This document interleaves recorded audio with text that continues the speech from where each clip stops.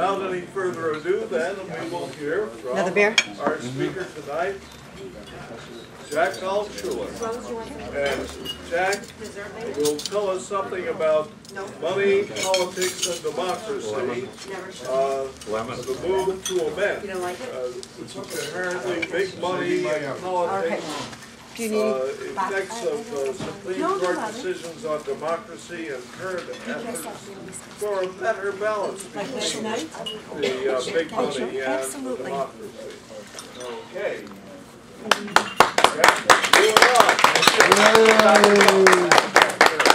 Thank you. That's very nice. Yeah, I am involved. Oh, right. Okay. All right. How's that? Is that better? Yes. Much better. Well, I am involved with Move to Amend. It is one of the fine organizations that is working to make a difference, in our democracy, in our politics, and how all of it affects you. Let me hit the go button here. There we go. Okay, so now everybody's welcome because it says welcome. So let me just give you a little orientation piece. This way? I gave you a 5 and you get it. Okay, can everybody see if I stand here? 4 back. This good? Okay. Let me give you a little orientation of what I'm going to talk about today. We're really talking about what brought us to where we are now with regard to our politics and the funding of our politics and the effect of that funding. We'll talk about where we are now. What do we have now? What's going on now? How does it affect you? And finally, we'll talk about what you can do about it, just in case you don't like what we have right now. I will tell you, it is about the money in politics. It's about big money in politics. Money that's growing exponentially and threatens to become even bigger. We'll talk about campaign contributions to candidates. We'll talk about contributions to and spending by third-party organizations. You've heard of super PACs. We'll talk about the lobbying of legislators. And we'll talk about the revolving door, the Congress industry revolving door. That affects what goes on here as well. Let's start with this. Let's start with the Constitution. Have you read the Constitution? You seen it? Yes. This is it. This is it. You're looking at it. You see a thin little book? Looks like my passport. It's pretty much like that. This is actually more than the Constitution. There's the Declaration of Independence, the Articles of Confederation, and some commentary. The Constitution itself is only about half of this. There's not that much there. It's a pretty easy read. It's written in very simple language, easy to understand. And it talks about people. It talks about persons. It talks about citizens. You need that higher? All right, good. Excellent idea. It's too high, Ron. Like that. Is that good? Yeah. Is that better? All right, Lee's always belly aching about the Constitution. How many adults does it take to aim a camera projector? All right. The Constitution talks about people, persons, and citizens. How many times? 73 times. I want you to get the context in which those 3 words are used. It is people have rights. That's how the Constitution talks about human beings. It also talks about government, legislature, Congress. 118 times that's mentioned. Here's the context for government, legislature, and context. It is duties, obligations, and limitations. The Constitution puts limitations on what government can do, and so forth. How about corporations, businesses, and organizations? How many times are those mentioned in the Constitution? 0. 0 times, exactly 0. They are not even contemplated by the Constitution. That turns out to be a pretty important thing. I want to show you a little bit of legislation. Listen, it just stands to reason. It's common sense. Excess money in politics can have a corrupting influence. Would you agree with that? Yeah. Okay, well, we've had a lot of legislation, the effect of which was to limit the influence of big money in politics. And I'm going to give you an example of a half dozen. 1907, the Tillman Act prohibited corporations from contributing to political campaigns. Why do you think they would pass a law like that? It's just huge. Corporations have big money, and they can unduly influence elections. That's why. 1947, the Taft-Hartley Act, there were many provisions of it, but one of them was to prohibit unions and corporations from spending money to influence elections. The term nowadays for influencing election is electioneering. Electioneering, we're going to look at that a few times in just a moment. Since 1971, the Federal Election Campaign Act, it set limits on campaign contributions to candidates, and it required disclosure of those contributions. Again, it's the sunshine principle. And no, we don't want anyone having too much influence on our politics. That was 1971. Not long after that, 1990, there's a case in Michigan. These are all federal. There's a case in Michigan that went to the Michigan Supreme Court, Austin v. Michigan Chamber of Commerce. The Chamber of Commerce had a law that limited contributions that corporations could make to political campaigns. And this fellow Austin challenged that, and at the Supreme Court level, the decision came down to uphold the law. Now, and a direct quote from the majority opinion of the Michigan State Supreme Court: corporate wealth can unfairly influence elections. Now, that's part of the decision, part of the justices' comments by the majority of the justices deciding that. It's kind of a forehead slapper. Of course corporate wealth can unduly influence elections. In 2002, there was the Bipartisan Campaign Reform Act, commonly called McCain-Feingold. Now, I know you've heard of this. There were many provisions of it, but there was additional regulation of the financing of political campaigns and electioneering. And that electioneering piece turns out to be pivotal for our times. Show you that in just a moment. Last piece I want to show you is McConnell v. FEC. That's McConnell as in current Senate Minority Leader Mitch McConnell. He challenged McCain-Feingold. He didn't like that there were limitations placed on campaign contributions, and he challenged it, and his challenge was lost. The Supreme Court sided with McCain-Feingold, all provisions of which were upheld under that suit. So these are a number of pieces of legislation and judicial decisions, all designed to limit money influence in our politics. Now, I want to give you a few more background pieces here. The 14th Amendment was ratified in 1868. And here's the beginning of Section 1 of the 14th Amendment. It states that no state shall make or enforce any law which shall abridge the privileges or immunities of citizens of the United States, nor shall any state deprive any person of life, liberty, or property without due process of law. Get that? Due process. That's a due process clause. It's found elsewhere in the Constitution, too. Nor denied any person within its jurisdiction the equal protection of the laws. That's the Equal Protection Clause. Look at the date of the 14th Amendment. What was the purpose of it? Reconstruction. This was to give protection to the now freed former slaves. That's the intent of the 14th Amendment, and the 13th as well, and the 15th. The three were ratified in the Reconstruction period. It happened in a hurry. This was an effort to protect former slaves. That's the point. We're going to come back to that in just a moment, too. I want to tell you about a lawsuit that made it to the Supreme Court of the United States, Santa Clara County versus the Southern Pacific Railroad. Now, this turned out to be a very interesting case. The basics were this. In 1878, the state of California ratified its own state constitution, and in that constitution, for purposes of revenue for the state, interest expense was not deductible.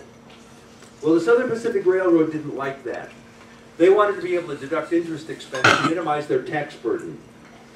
And when that law came about, that part of the California Constitution came about, the Southern Pacific Railroad balked. In fact, they balked so much, they failed to pay any taxes or even file returns for 3 years. At last, Santa Clara County had had enough, and they filed suit to cause the Southern Pacific Railroad to have to pay their taxes. And the case made it all the way to the Supreme Court. Now, the defense in this case, the Southern Pacific Railroad said, look, federal law says that we can deduct interest costs. And in all cases, if there is a dispute between federal law and state law, federal law prevails. That was their defense. And in point of fact, they prevailed in this case. The Chief Justice of the Supreme Court at that time was a fellow by the name of Morrison Rennick Waite. He was at the end of his term on the court. In fact, he was a sickly man. This is one of the last cases that he heard. He didn't have a whole lot of energy for it, and in fact, this is a pretty boring case. It was just a tax jurisdiction dispute. That's all it was.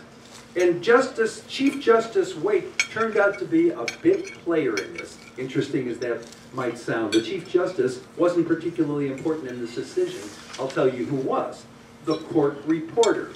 His name was Mr. J.C. Bancroft Davis. Back then, court reporters had a much more prestigious job than court reporters today.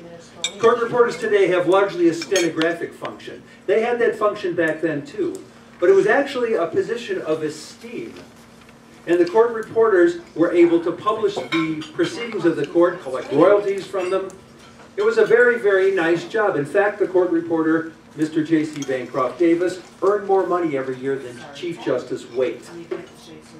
So, the court reporter turned out to be important, and I'll show you why.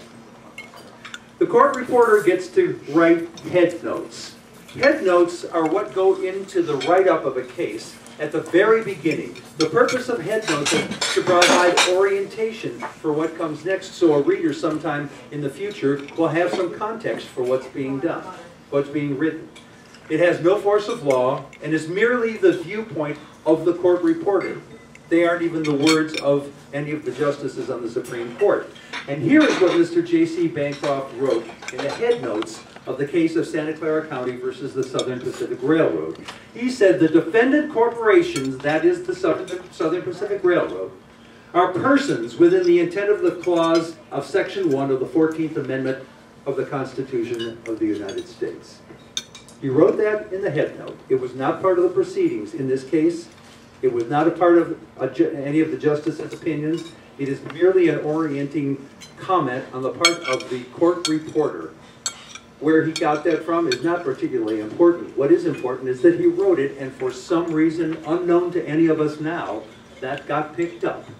It got picked up such that this simple tax jurisdiction case was mistakenly used to give corporations the same rights as you, flesh and blood human beings. And it's been used to support corporate personhood ever since that time. Bear in mind, one more time, those words were written by a person who had no force of law behind him. The words have no force of law, but they have been used as though they did. And that has given us corporate personhood. One more case I want to tell you about, and you're going to understand why there's so much money in politics. Buckley v. Vallejo, 1976. The facts of the case aren't terribly important. What is important is that Buckley won, and they rejected some of the limits of the Federal Election Campaign Act of 1971. Specifically, there were limits on campaign expenditures, expenditures from a campaign candidate's personal funds, independent expenditures by individuals and special interest groups. The court wrote that the Federal Election Campaign Act's contribution and expenditure limits operate in an area of the most fundamental First Amendment activities. What First Amendment activities would the court have been talking about? Speech. Yes. Just one moment. I want to show you something here. Now, you may have seen one of these. Yeah. I don't know about you, but this to me does not look like speech. This looks more like property to me. But here's the deal. Here's what the court said. That here is the part of the First Amendment. It says, Congress shall make no law abridging the freedom of speech. And the court said that all of these limitations on spending, on contributing, are somehow abridging freedom of speech. That was the point. Effectively saying that money is the same as speech. What is going on here?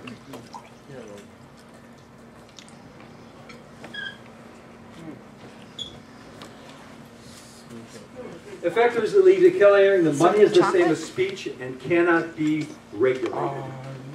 If you put that together with the Santa Clara County versus Southern Pacific Railroad, we have corporations have the same rights as people. Among them are freedom of speech and money is the same as speech. Now that's where we got to by 1976. There's other legislation and other court cases, but these are the two big guys. Now I want to bring this forward to something you probably have heard of, and that is the Citizens United case. Have you heard of that? No? Well, I'll give you a little bit of background on it. There's a not-for-profit organization called Citizens United, and they really did not like, still do not like, Hillary Clinton. And she was running in the Democratic primary for president in the 2008 election cycle, and they wanted to stop her. So they put together what they called a documentary. It was basically just a hatchet job. And they wanted to show that right before each of the primaries, and should they fail to stop her then, they wanted to show it in front of the general election as well. Well, one of the provisions of the McCain-Feingold Act was that there could be no electioneering. I promised you we'd use that word. No electioneering within 30 days of a primary or 60 days of a general election. But they wanted to show that documentary of theirs immediately prior to each of the primaries to stop Hillary Clinton. So they filed suit so that they could challenging the legitimacy of that provision of McCain-Feingold, and they lost at the first level. They lost at the appellate court. In fact, the appeals court found that the movie was not a documentary. It was just a 30-minute attempt to do a hatchet job on her. It was effectively a 30-second negative campaign commercial stretched out to 30 minutes. That's all it was, and no, you can't do that because McCain-Feingold prohibits it. Well, Citizens United didn't stop there. They appealed to the Supreme Court. Now, all this took place 2008-2009. They brought it to the Supreme Court, and the case was heard at the Supreme Court in 2009.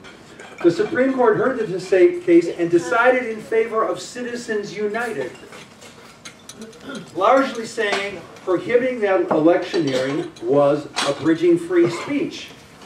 And Citizens United is a corporation, and corporations have the same right as people. That was the decision.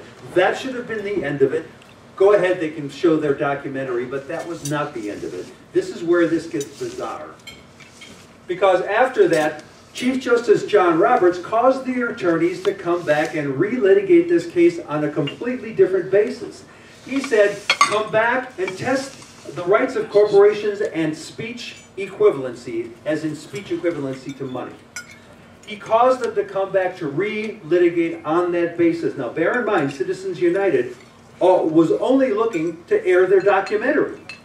But instead, the Chief Justice caused them to come back and re-litigate. To say this is unusual grossly understates the case. This never happens, that a Chief Justice would do this, would expand a case like this. And indeed, they came back, and guess what?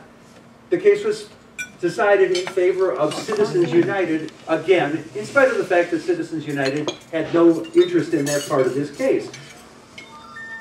Effectively, the Chief Justice caused the Supreme Court to litigate from the bench. It's an impeachable offense.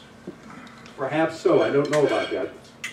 The court found that the First Amendment does not allow prohibitions of speech based on the identity of the speaker, whether the speaker is a human being or a corporation. That's what they found. And it gets crazier than this. Stay with me on this. Justice Anthony Kennedy wrote most of the majority opinion. Look at this. He said, if the First Amendment has any force, it prohibits Congress from fining or jailing citizens or associations of citizens for simply engaging in political speech. That's what he said. Fining or jailing. Did you see anywhere in that Citizens United case where anyone was being fined or threatened with jail time? It had nothing to do with that. But that's what Justice Kennedy wrote in the majority opinion. That effectively declared that corporations have the same rights of people. This is setting this in stone, that corporations have the same rights as people. This is taking that crazy head note from J.C. Bancroft Davis and enshrining it in our Supreme Court decisions. And this has unbelievable consequences to you and me. I'll show you that in just a moment, but I want you to hear a few more words from the justices in this case. For all that to be true, all of what Kennedy wrote corporations have the same rights as natural persons. That is to say, the 14th Amendment, equal protection and due process clauses. They have all of that and more. In addition, that would come as a big surprise to the Congress of 1868, whose intention had nothing to do with giving rights to corporations. Furthermore, for Justice Kennedy's words to make any sense, you have to believe that money is equivalent to speech. It's the same thing. Money, the movie, speech, all the same thing. Now, that's that 14th Amendment that I showed you before. You notice that it says citizens, person. It doesn't say anything about corporations. This is about human beings. So effectively, here is what the Supreme Court did in its Citizens United decision in 2010. It added this paragraph. All of the foregoing shall apply equally and without limit to any corporation, institution of any kind, and to any inanimate object. That's effectively what the Supreme Court said. So if perhaps somebody you know, a grandchild, something like that, has a little R2-D2 toy, the R2-D2 has the same rights you do. So it's really as crazy as this, but that's what got set up in that 1868 case. So let me show you some dissenting comments. Justice Stevens wrote the majority of the dissent, and he was livid over this dissent. He was just cross-eyed. He was so angry about it. He said in Justice Stevens' dissent, he wrote that the court's ruling, this is a quote, threatens to undermine the integrity of elected institutions across the nation. How do you feel about the integrity of our elected institutions like, say, Congress? Boo, boo. Congress is held in esteem by about 19% of Americans. That's the high mark. It's been as low as 7% in the last few years. Say again? It's 5% now. 5% now. 95 out of 100 people hold Congress in very low esteem. This is one of the reasons. What is it? What is it Mark Twain said about Congress being America's only use class? I'm sure he did.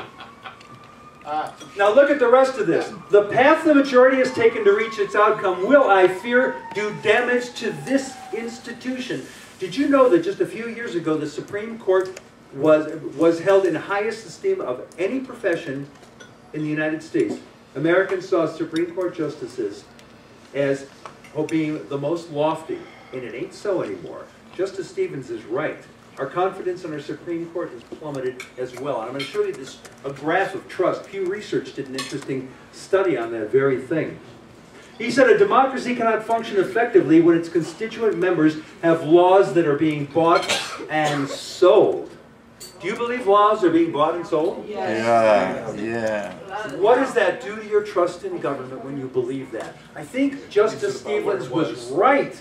He's right.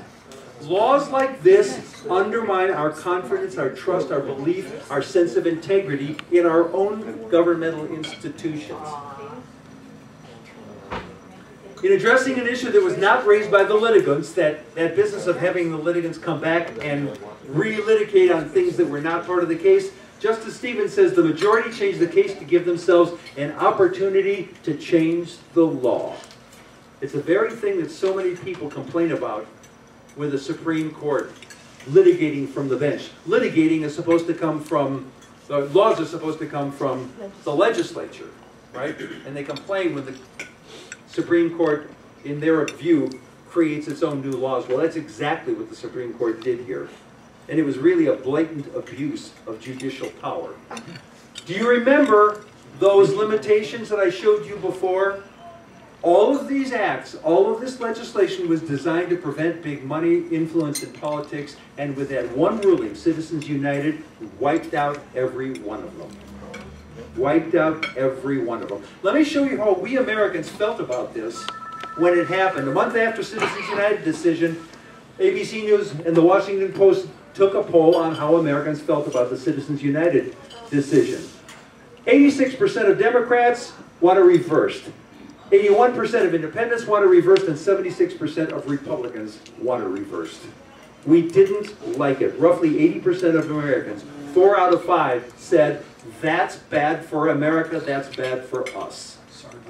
And that number, by the way, has gone up since then. We tend to have a short memory, but when people know about Citizens United, it's now up to 9 out of 10 of us want it changed. Here it is, 90%. This is a study that was done in October of 2012. We're at 90% now. 9 out of 10 of us say that was really bad for America. I want it reversed.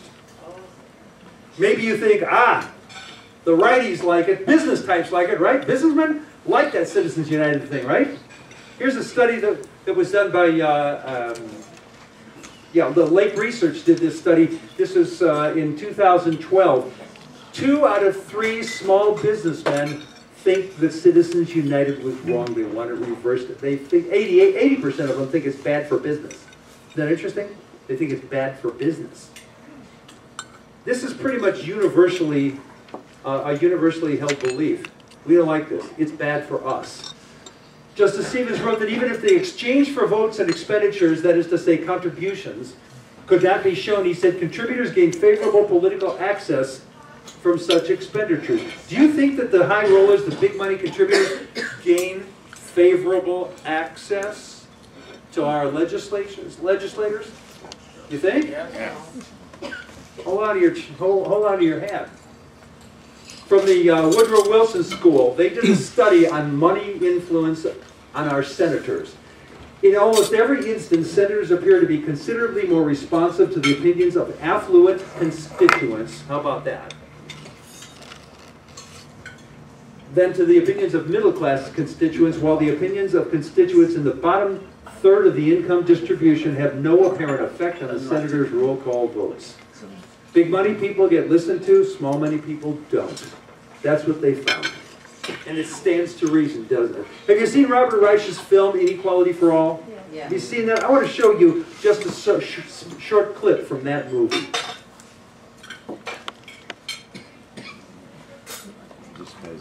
Here we go. When so many resources, so much money, so much wealth, so much income accumulates at the very top, that with money comes the capacity to control politics.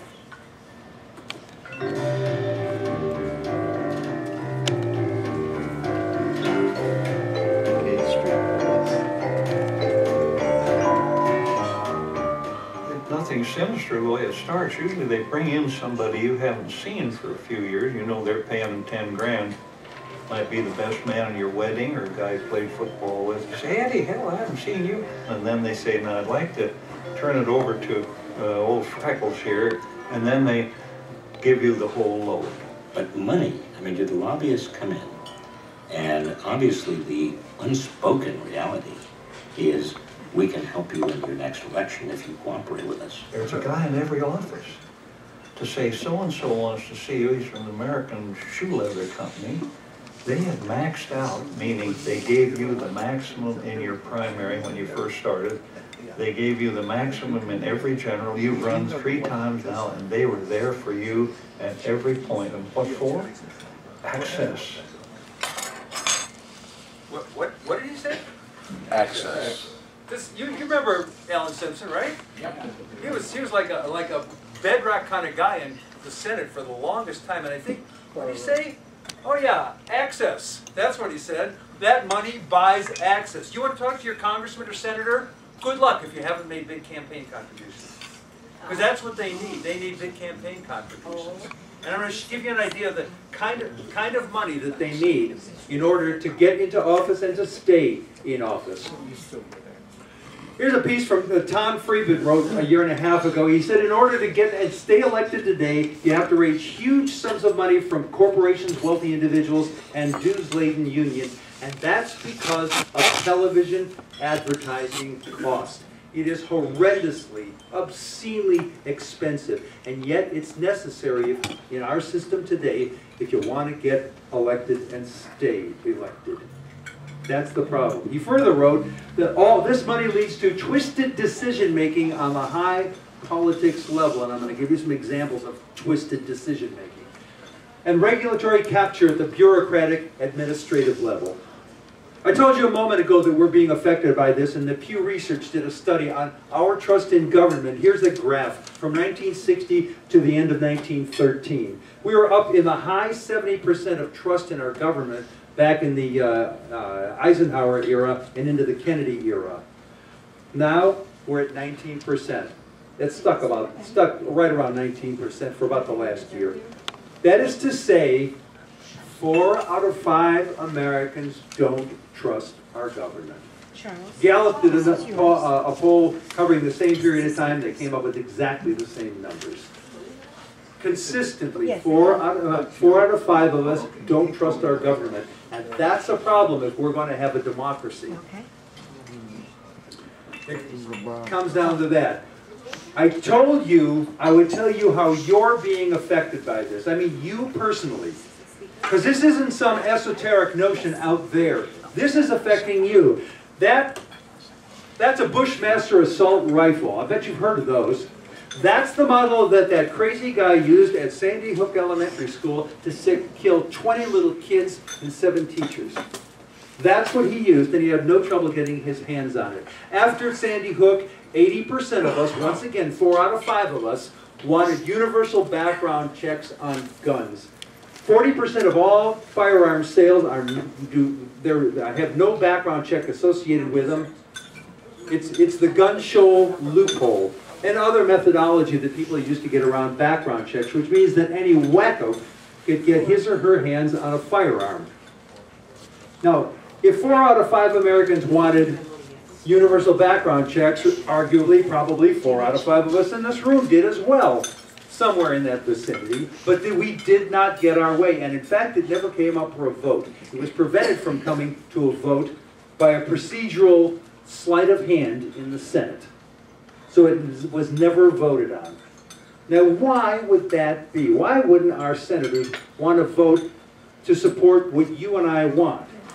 Well, it's because of the NRA. They spent over $12 million in the last election cycle, almost all of it donated to candidates for office. $12 million. And when that universal background check legislation was being attempted to be brought through Congress, representatives from the National Rifle Association went around and talked to every senator and every congressman and scared the hell out of them. They said, you know that money that we gave to you in the last election cycle? If you vote for this legislation for universal background checks, not only will we not give you money for your next campaign, we will give that money to your opponent. You're going to lose your job. And that is why you didn't get universal background checks on firearms. That is why there's no ban on assault rifles. Let's try another way you might be affected. Do you care about energy? Do you care about the climate? No. Do we have a climate control policy in this country? No. No, we don't. Now, why is that? 97% of climatologists say the Earth is warming and it is being warmed at a much faster rate because of what human beings do, largely burning fossil fuels. That's what they tell us, and yet we're doing nothing about it. I wonder if you care about that. I wonder if you would care if your kitchen faucet could be lit on fire, as some people can, where there's been fracking done and methane is leaking into the groundwater. I wonder if you'd care if, say, you know one of those 11 men who were lost in the BP Deepwater Horizon well. They will never be found. They put over 4 million gallons of crude oil into the Gulf of Mexico and then compounded that pollution by dumping 250,000 gallons of toxic, mutagenic, possibly carcinogenic dispersant on those 4 million gallons. And they did that because they could disperse it and put it out of sight. You can't see it anymore. There isn't an oil slick that you can see. It's out of sight. But I assure you, it's all still there. It's out of sight, out of mind, but that doesn't mean the pollution and the adverse effects are gone. And they have some funky looking fish washing up on the shore there. So, next shrimp cocktail from the Gulf of Mexico that you enjoy, bon appetit. Maybe you care about the tons of carbon dioxide we're dumping into the air with our coal-fired power plants. I do. It matters to me, and it's going to matter to our children and grandchildren even more. How come we're not doing anything about it? I want to give you some statistics on what big energy has done to prevent anything from happening, anything from getting better. In 2011, They spent $146 million lobbying Congress. That's $250,000 for every one of our people in Congress. That was in 1 year, $250,000 spent lobbying. That was just big energy. They made an average of $40,000 of donation per senator. If you were one of those senators and you were in a tough race, that $40,000 would matter to you, and you just might feel beholden to the good people who gave you that money. And that is what happens.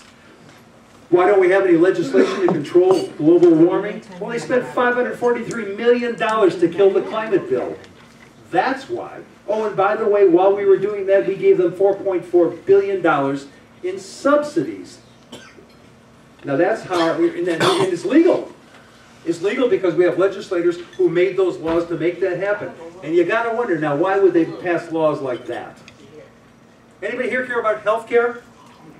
I'll bet you do. I'll bet you do. Maybe you care about premature babies.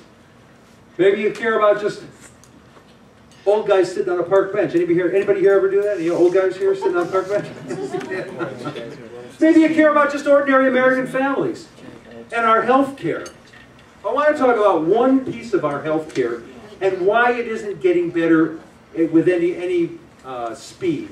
I want to talk about Big Pharma, and specifically Big Pharma, I want to talk about just the meds portion. Not hospitals, not doctors, I'm talking about pills and the like. They make up 1/3 of our medical spend every year. It is 6% of our gross domestic product. It is huge, huge money that we spend. Now I want to talk to you a little bit about that because I want you to understand what's happened with it.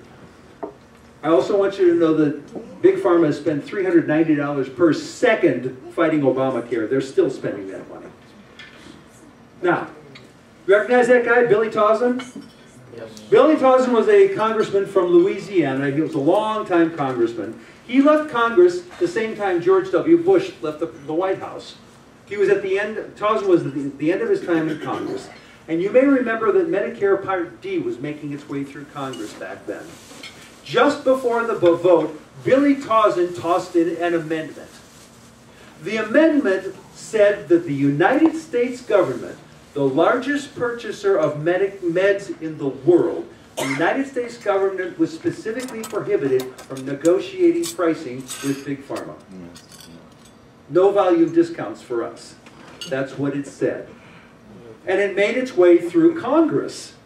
Now, let me just offer one other thing about Billy Tauzin, because he did leave Congress in January of 2009.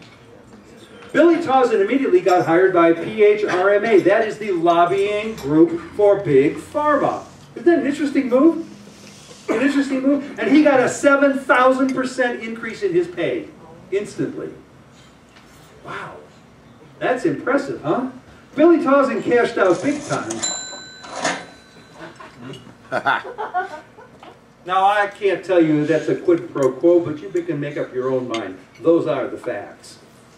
Let me hit on one other piece of healthcare, because I want you to get this as affecting you. This is from a study on of health outcomes in 17 industrialized high-income countries, among which is the United States of America. And if you're an American male, you will live 3.7 fewer years than your Swiss counterpart. A person exactly like you in Switzerland will live 3.7 years longer. Are you a woman? You are going to live 5.7 fewer years than your Japanese counterpart. And I'm talking about with life circumstances, same. That's what they found. Our healthcare system isn't keeping you alive the way others are being kept alive. How about this? We have the highest rate of infant mortality of 17 countries. We are killing our babies at an unprecedented rate. We have the second highest prevalence of HIV and the highest incidence of AIDS, and we have the second highest death rate from ischemic heart disease. Now that's how we're doing with our healthcare system here, and there is gigantic resistance to changing that because there's a lot of money. The companies providing healthcare, meds, equipment are making huge money. They don't want to see it changed, in spite of the fact that you're going to die younger than you need to. And oh, by the way, while all this is going on, we are paying a minimum of double what all those other countries are paying. A minimum. Like I said, you may care about this business about big money influence in our Congress, in our politics, you are being affected by this. Let me show you one other piece, because I want to show you what's really causing all of this. Because they aren't all bums in Congress. I'm telling you right now, there's some very good people there. Here's the problem. That's the W. Edwards Deming. He's the guy who went to Japan following World War II and taught quality to the Japanese. In the late 40s and early 50s, made in Japan meant it was junk. But I bet you don't feel that way about your Sony TV or your Lexus automobile and so many other things made in Japan. He taught the Japanese quality.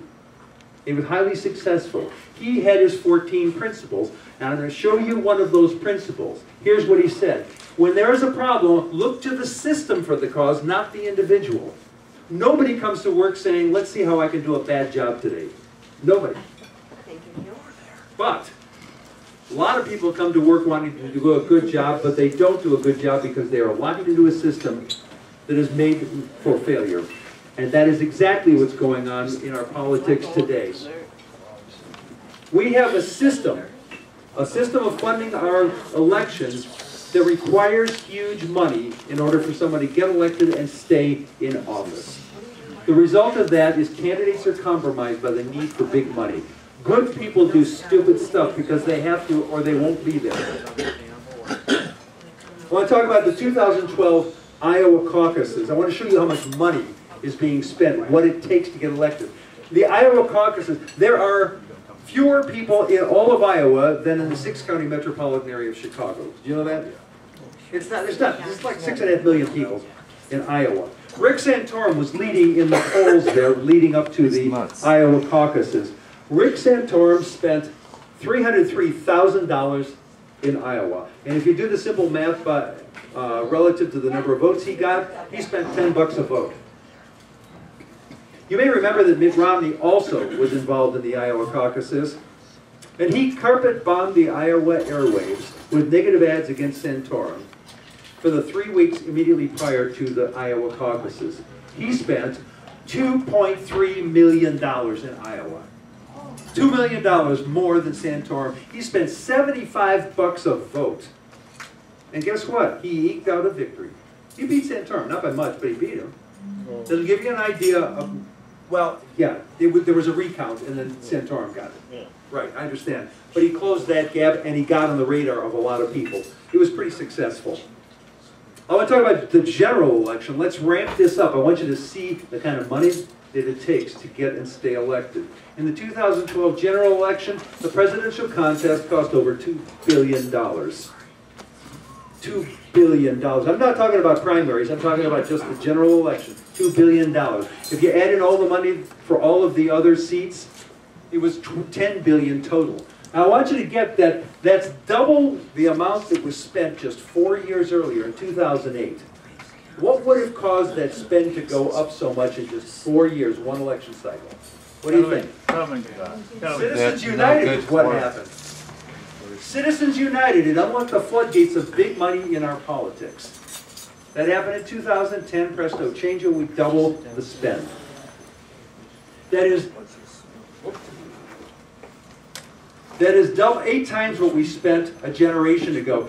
The Nixon-Kennedy election was the first televised election, right? The first televised election, 1960. They spent $14 million. That's $109 million in today's dollars. Look at that. In that short period of time, we went from $109 million to $2.1 billion to be elected president. It's horrendously expensive. If you want to get elected and stay elected, you need a whole lot of money. And you can't do it with $3 contributions. It cannot be done. You need the big money contributions.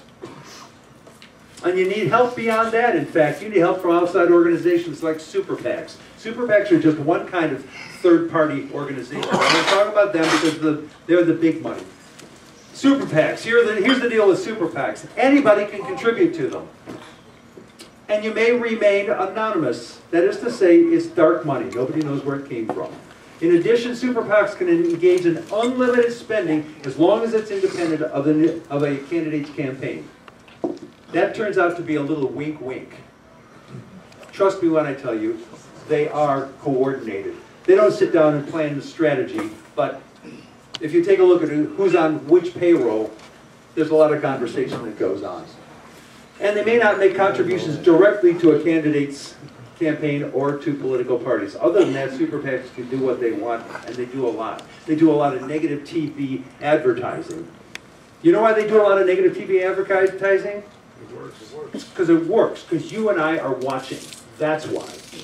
You and I are watching. Super PACs have outspent all other types of spending groups, and it's nearly all on negative TV advertising. This is, have you read John Nichols' book, Dollarocracy? Well, here's a plug for John Nichols' book, Dollarocracy. It will explain to you all of the gigantic need for money and why it doesn't change. Andy, where's Andy? You were talking about the media before when you were making your announcements. The media doesn't cover certain things. That is to say, the corporate media doesn't. You know why? They don't want to bite the hand that feeds them during the election cycle. It's as simple as that. Guys like Butler. Let me just show you a little bit. This is an interim graph. This is about August of 2012 in advance of the 2012 election.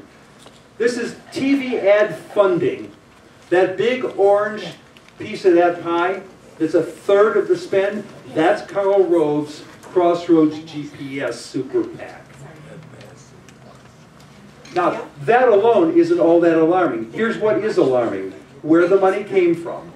90% of the donations to his organization were from just 24 billionaires. 24 people are controlling or dramatically influencing our election. This is what's going on. Let's try this one. This is Super PAC individual donors. You see that blue piece? That's Sheldon Adelson and his wife. Now, they spent a lot of money in the 2000 election cycle.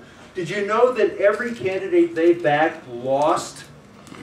Every single candidate lost. And didn't matter. Shelley Adelson was still going around the halls of Congress doing a victory lap and smiling. Now, why would he do that? Look at his wife. No, it had nothing to do with his wife. It had everything to do with two of his $150 million spend. There's nothing that Sheldon Adelson dislikes more than unions. He abhors unions. And in the state of Michigan, there was a proposal it would have enshrined the right to collective bargaining in the laws of Michigan. Now, can you imagine that? They had to even put that referendum on the ballot. But it was there, and Shelley Adelson spent $2 million to defeat it. And he won. The proposal went down. He didn't care about the other $148 million that didn't get his candidates elected. He got the biggest thing that he wanted. He has the only casino on the Las Vegas Strip that's non-union. This is a guy who doesn't like unions, and if he defeated unions, he's a happy camper. So, I want you to get big money influences more than who gets elected. It influences more than our laws. It influences a lot. In a moment, I'm going to show you how it influences all the way through our judicial branch of government. You remember the A.T. Massey Coal Company, a division of Massey Energy? You may remember that one of their mines in West Virginia collapsed in 2010 and 29 miners died. Well, in advance of that, there was something else that took place that is really, really telling. There was a lawsuit against Massey, and Massey lost, and there was a $50 million award to plaintiffs from that case. Now, CEO Don Blankenship didn't like that very much, and he caused $3 million to be spent to unseat a judge. They elect their Supreme Court justices in West Virginia. He spent $3 million to unseat a guy who had been there for a while. He put up his candidate. His candidate was Brent Benjamin. And guess what? Benjamin won the election. $3 million goes a long way in advertising in West Virginia. And Benjamin won. Now, the appeal to that $50 million award went to the Supreme Court after Benjamin got on the bench. Interestingly enough, Blankenship won that case 3-2. Huh. What do you suppose the connectivity is of that? I wonder how qualified Benjamin was for that position. Here's an interesting little factoid. He graduated from law school 4 weeks before he was elected to the Supreme Court in West Virginia. But $3 million goes a long way. And Don Blankenship got what he wants. Big money buys whatever it can. And I'll tell you what, if you were one of the plaintiffs in this case, you wouldn't have liked this process very much. And I assure you that those people didn't either. Why can't you be this nice? Influence. You know what K Street? K Street is where so many lobbyists have their offices in D.C. What percentage of major American corporations pay income tax? What do you think? Give me a number. 0. 0? We got a lot of cynics. It's not that bad. It's actually 25%. 1 out of 4 actually pays income taxes. The other 3 do not. And that's taking money out of your pocket. I'm going to show you that in just a moment. We're talking about outfits like this: Exxon, Bank of America, GE, and Wells Fargo. Another question for you. Our corporate income tax rate, you may know that the top rate for corporate income taxes is 39%. What's the effective rate that corporations pay? 20%. 12.6%. 12.6. You know all the whining and the crying about we can't be globally competitive because our tax rates are so high? Utter nonsense. Utter nonsense. But it's a real good line for getting people you want elected. Get all the blue-collar workers all worked up. My job's going overseas because our corporate tax rates are too high. You get votes. And people like you and I, we wind up voting against our own interests then. See that's a building on Grand Cayman Island. The way they get away with an awful lot of the tax avoidance is by hiding money offshore. So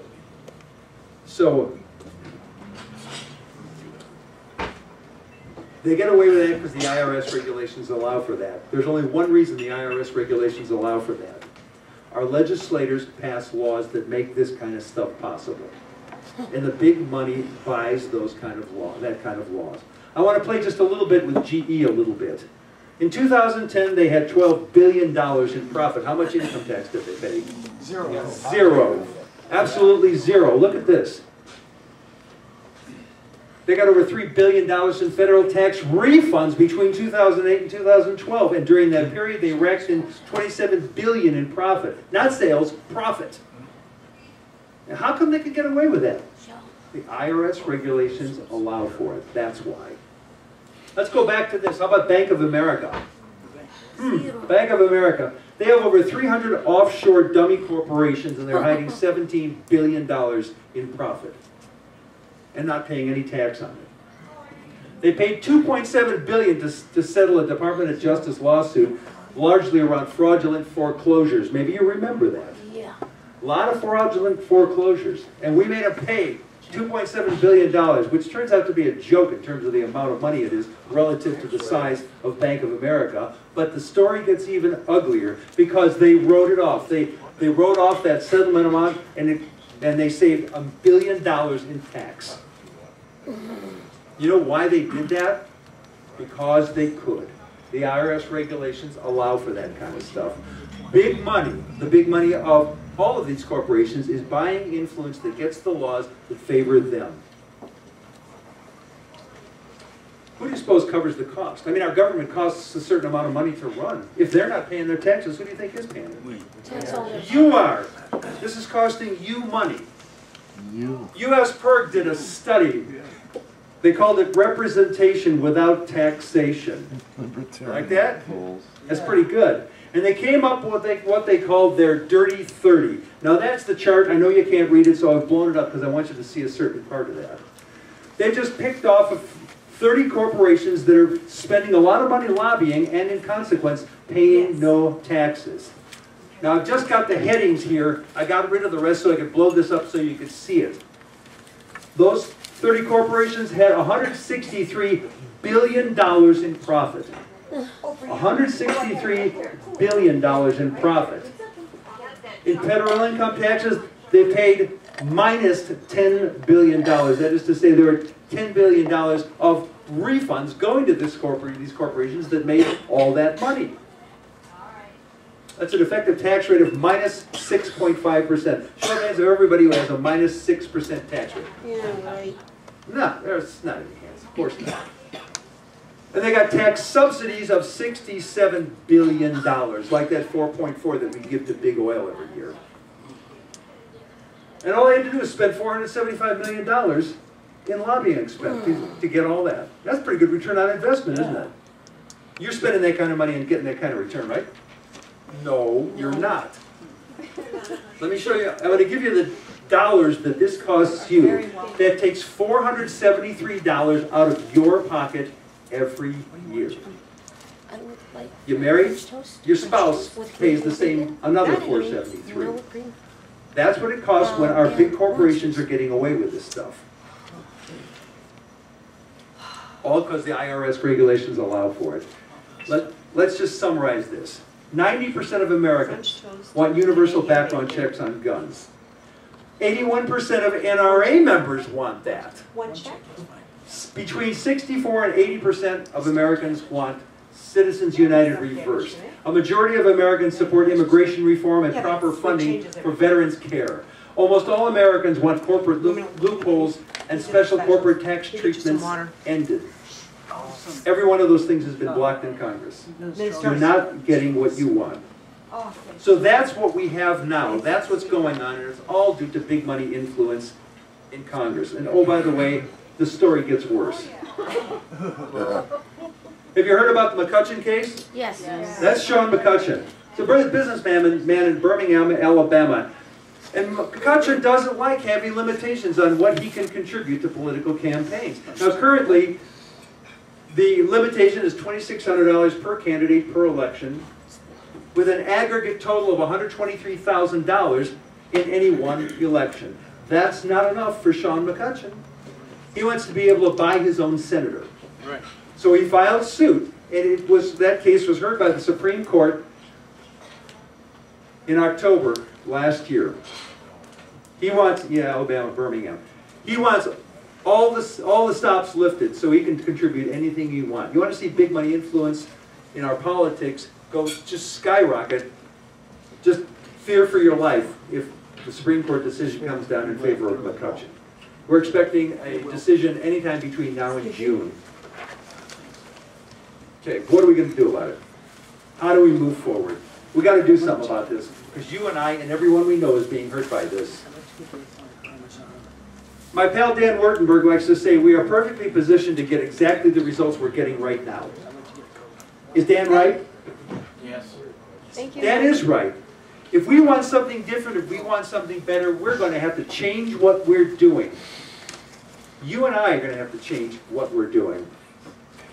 Yes. Back to the First Amendment. Congress shall make no law abridging the freedom of speech. It seems to me we're going to have to do something about limiting expenditures if we're going to do anything about this. So let me ask you something. Can we abridge free speech? Well, you can't slander or libel another person. We've decided that being dishonest about another person is worse than limiting your ability to do that. So yeah, we curtail your ability to do that sort of thing. No, you don't have free speech. You can't say those things. You can't yell fire in a crowded theater because we have as a society decided that our collective safety is more important than any one person's right to say whatever they want whenever they want to say it. I live in Northbrook. We have an ordinance in Northbrook, one political sign per registered voter in the House, per candidate or issue, to a maximum of 2 signs. That's it, because we've decided, you know what, we really don't want our lawns looking like Sanford and Son. And so my right of free speech is abridged. I cannot put a forest of political signs on my lawn. It's as simple as that. And I can't put any on the parkway in front of my house. That's how it works. We've agreed we can regulate speech. We've always been able to regulate speech. Yet somehow we don't seem to be able to do it in the political arena. But we're going to have to do it if something's going to get better. Whoop. Watch this video.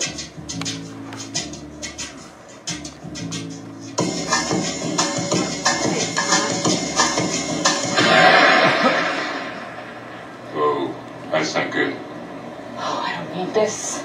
I'm already late. Somebody will come. Anybody out there? Do you have a phone? No. Sorry. You need a fork, don't you? Somebody! Hello? There are 2 people stuck on an escalator and we need help. Now, would somebody please do something? Yeah.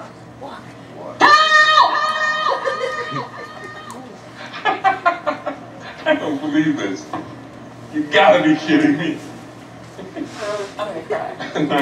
Well, there's not enough left to do, is it? No.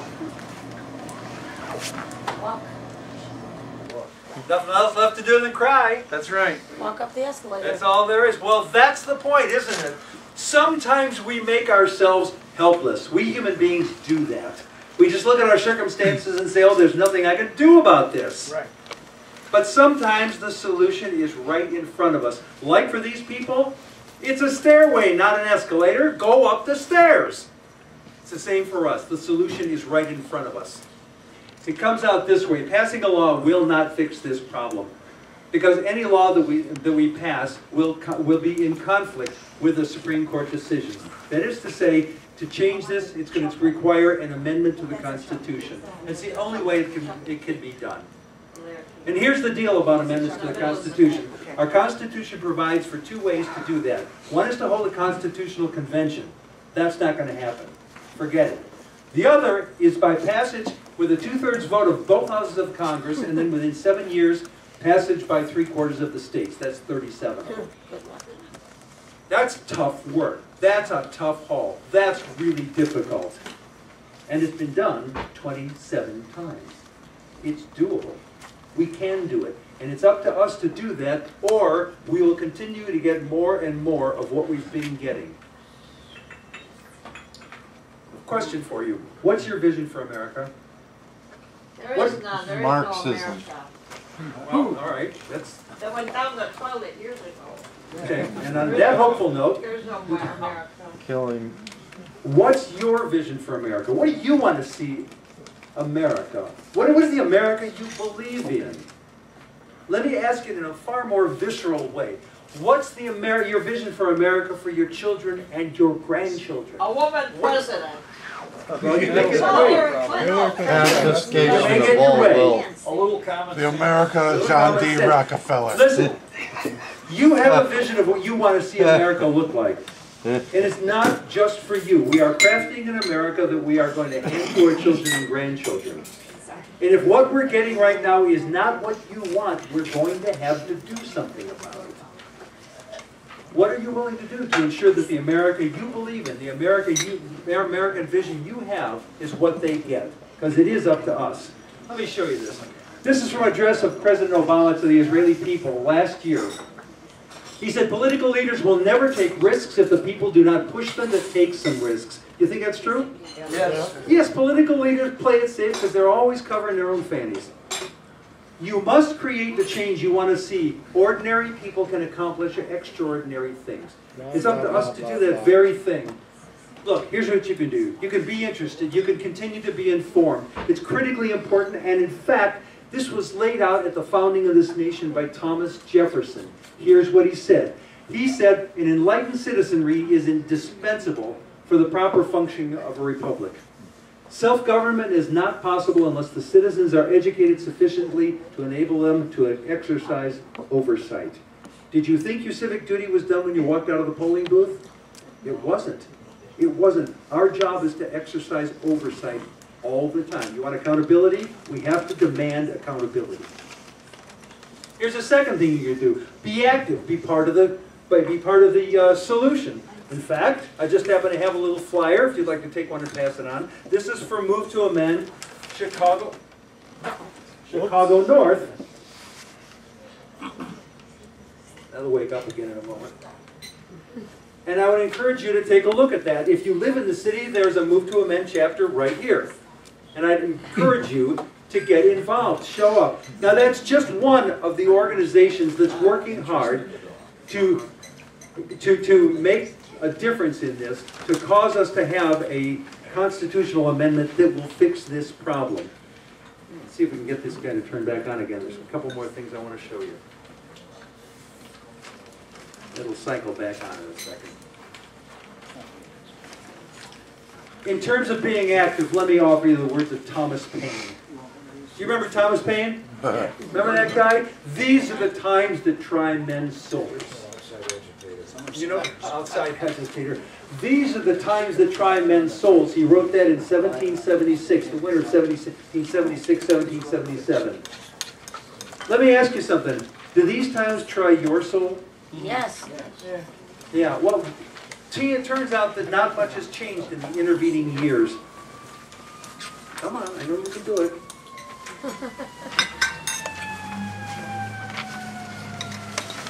Here we go. Let's give this just a moment.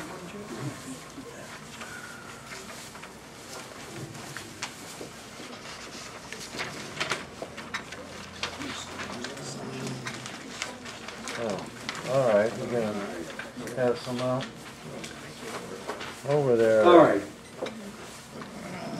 He said, the summer soldier and the sunshine patriot will in this crisis shrink from the service of his country. But he that stands by it now deserves the love and thanks of man and woman. It's time for us to stand by America. Because if we don't, no one else will. And we're going to get an America that we don't want. And so are our children, so are our grandchildren. I want you to see this. This is a referendum passed by the Oregon State Legislature. Look at this. Money is property and not speech, and the Congress of the United States state legislatures and local legislative bodies should have the authority to regulate political contributions and expenditures. That was passed last year, and that was sent to Congress saying, this is what the people of Oregon want. Isn't that interesting? It's not binding, it doesn't make the Congress do anything, but we've got to have the force of the weight of millions of people saying, what we have now isn't okay. We need to get this changed. 16 other states have passed similar resolutions, including Illinois. We did this last year. There were hundreds of proposed ballot initiatives in the 2012 election cycle. Hundreds of them in cities, in states, and every one of them passed. Isn't that interesting? Every one of them passed by a minimum of 64%. A minimum. We had, Terry, was it 5 townships in Illinois? Yeah, but Oak Park was 85.4. All right.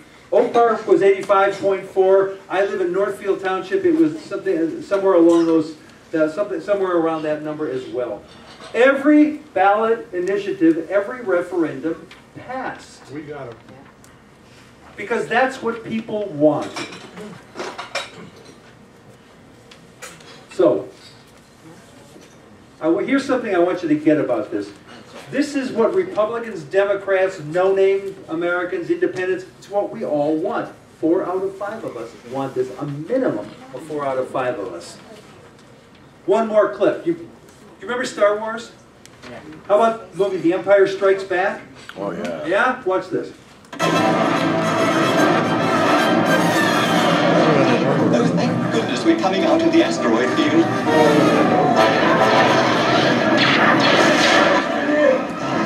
Let's get out of here. Ready for light speed? 1,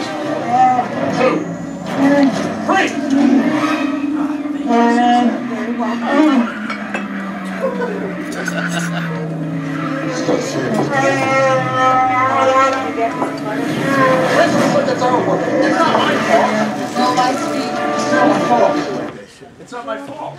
It's not my fault. It's not fair. That's right. No. We've all said that. Children say it all the time, right? And it's not useful to say those things.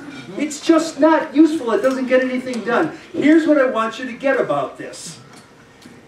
We have to make our voices heard, and here's why. If you don't make your voice heard, people who want a very different America from the one that you want will make their voices heard, because they'll be the only ones talking.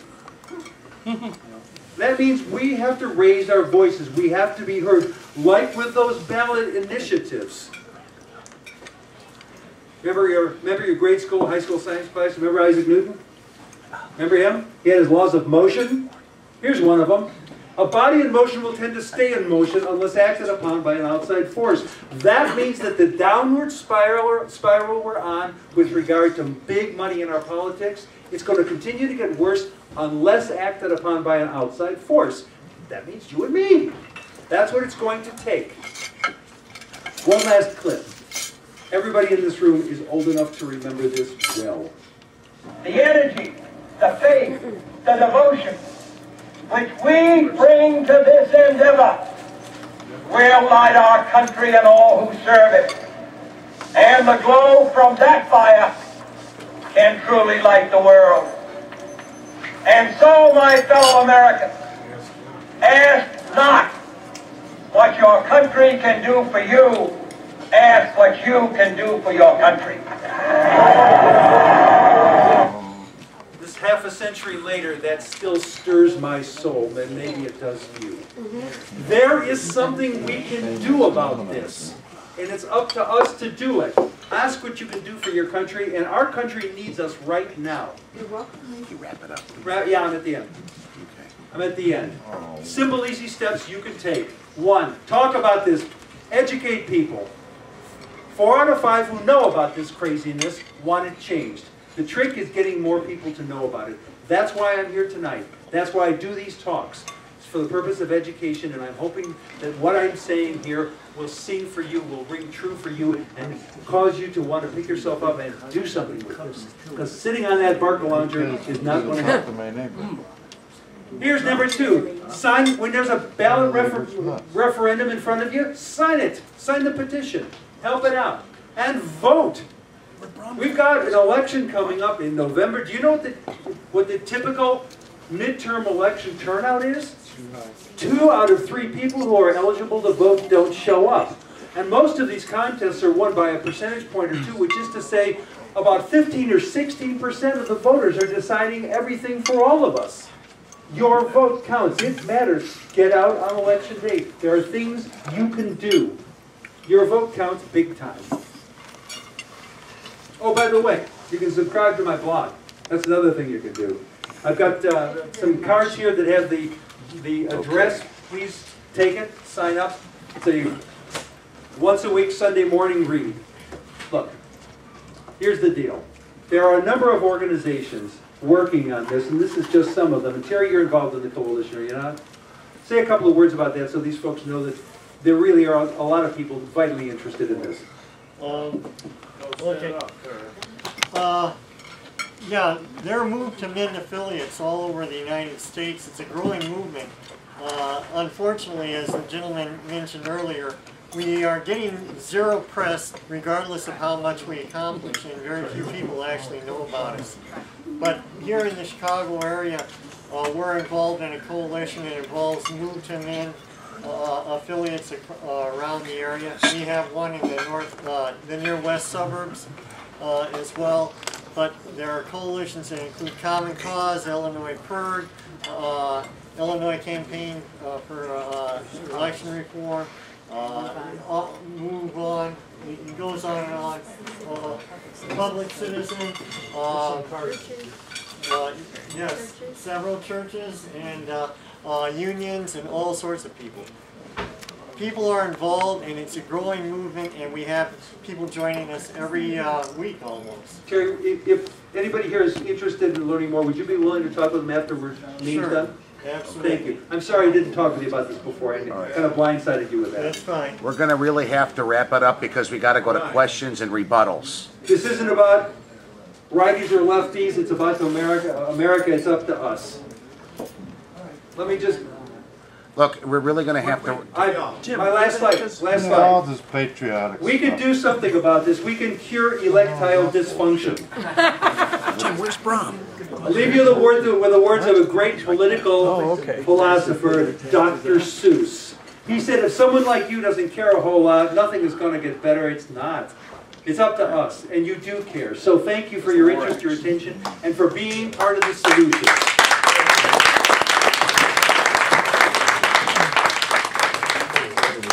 I see the first question comes from Pat Lutton. Would you mind turning off your projector so we can get you it clear? Do what? Just turn off the projector. Sure. Thanks. You can trip on the cord again, that'll work. Don't worry about it. Thanks. Yes, sir. You pointed out that the interpretation of the law is that corporations are still persons with all of the privileges and responsibilities as persons. No, sir.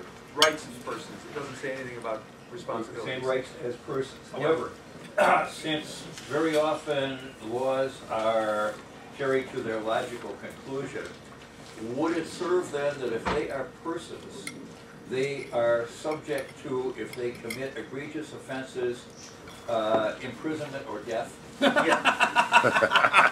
Yes, since we do have capital punishment in this country, yes, that does make sense, and it's not happening. What's the number of our the bankers who went to jail? Zero. After 2008. Yeah, zero. And there were some of them blatantly committed fraud. What? One did. One went to jail? Yeah. Oh, I didn't know that. Thank you. There. Learned something. He wasn't Okay, one. Aaron. So of course, OFA 100% behind you, and we have seen campaigns where we were down 10 to 1 in terms of money. We had one time where we had the boots on the ground and we had people educated. So we agree with you 100%. My question to you is, who do you have in charge of social marketing? Do you use things like patch and get to the people faster? And also, do you use demography data so we can go towards our purple districts and move where I think we have high youth outreach, et cetera, because the youth feel very differently from the old. That's right. My answer is I'm not that organized and need to get more organized. On the other hand, I am getting started in the education field. I'm in the process of making arrangements with the College of Lake County to do a program for the students there. All right. But community colleges be excellent outreach. Thank you, sir. Yeah. Yes. Don Ritchie. Okay.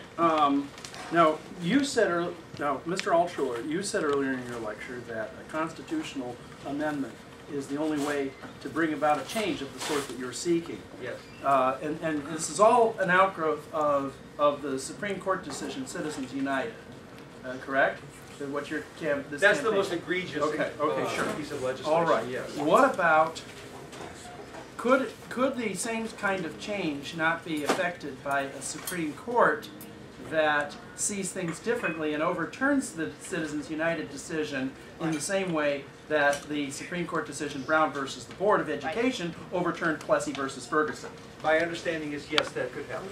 But it would take a court that would be willing to make that reversal. Okay, then, so in that case, that constitutional amendment isn't the only way to do it. The same thing could be accomplished by getting a president and senators elected to public office who would agree with us.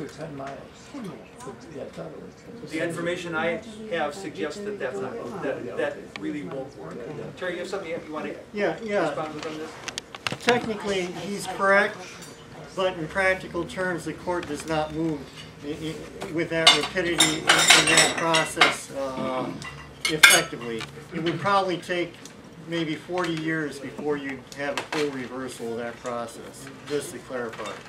You think even one, just not to be controversial, but you think even if we have 4 now, even if we had a 5th justice who made sense, that wouldn't work? Okay.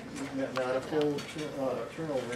I think we should volunteer, but volunteering should go through the chair or moderator. Okay, let's. Yes, David. My question to you is this. Do you really think that with the Democrats at present holding a very slim margin in the Senate, and with the Republican majority in the House, that you can get a constitutional amendment along the lines that you've been suggesting to the Congress? Did you hear the question? No. He wanted to do a reality check. Given our makeup of our Congress, the slim Democratic majority in the Senate and a Republican majority in the House. And they may lose the Senate. They may lose the Senate. Is it realistic to suggest we could get an amendment through Congress? That's the gist of the question. The answer is, given those demographics in Congress, probably not. But this is a long push. This is not the kind of thing we're going to accomplish in the next 10 months. This is going to take a longer time than that. So it's a valid concern. It's going to take time. It's just going to take time. Neil Rest? I think you said 37 state legislatures to pass a constitutional amendment? 3/4, and I think 37 is the Okay. number. It's notorious that state legislatures are much cheaper to buy than the national legislature. When this becomes an actual amendment and not a statement of opinion, it will literally have all the big money in the world against it. What is your strategy to push the state legislatures uphill against all the money in the world? I don't have that strategy. Please let me know when you come up with one. And I don't know who does have that strategy, and that's a very, very big hill to climb. I completely agree with you, and yet it's one we must climb. We're going to have to figure it out. All right, Judy? The only egregious cases lately have not been just McCutcheon and Citizens United. There's also been Kilo, and there's about to be Hobby Lobby. So what do we do about these other decisions that slowly chip away at other rights and not just our electoral rights? Yeah, I'm not sure what to do about it, and here's why. This big money influence in our politics really is the mother of all the dysfunction, all of it. Whether it's Hobby Lobby or any of the others, it's big money influence that's causing that, allowing that to happen. So this is about going after the root cause. The others, as important as they are, I agree with you, they are more symptoms of the actual disease. So that's why I'm focused on that. I hope that speaks to your question. Yeah, but the problem is, yes, the big money is the big problem. Yeah. But if we get a bunch of Supreme Court decisions or otherwise that restrict our rights, we may end up with very restricted voting rights before we get a chance to pass such referenda as you're talking about. We're already getting restricted. I know, You're I know. exactly right. I'm talking about places other than the red states. All right, Tim? I hear you. Are you, I'm just curious, are you sure money is not speech? Because I've always heard the phrase, money talks, bullshit walks. Tim, I don't know how to respond to that. Thank you. Yeah, on several occasions, you drag and rag about the problem is the money, the problem is the money. You may not even have one time mentioned the despicable, filthy, vile, wretched vermin that accepts the money. You don't seem to place any blame on the fact that the vast majority of men who run for elective office in this country are the lowest form of wretched scum that exists in this society.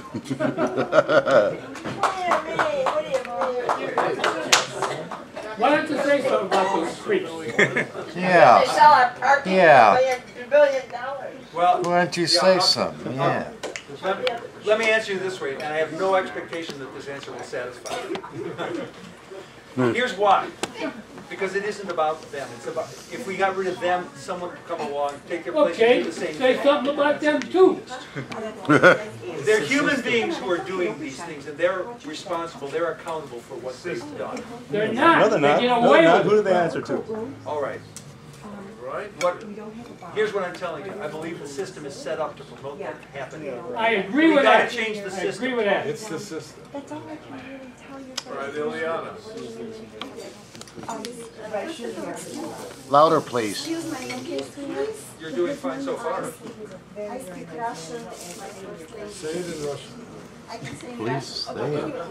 So my question is, learning what all politics so corrupt, and money spent not what it's supposed to be spent, and deficit, and loans, and blah, blah.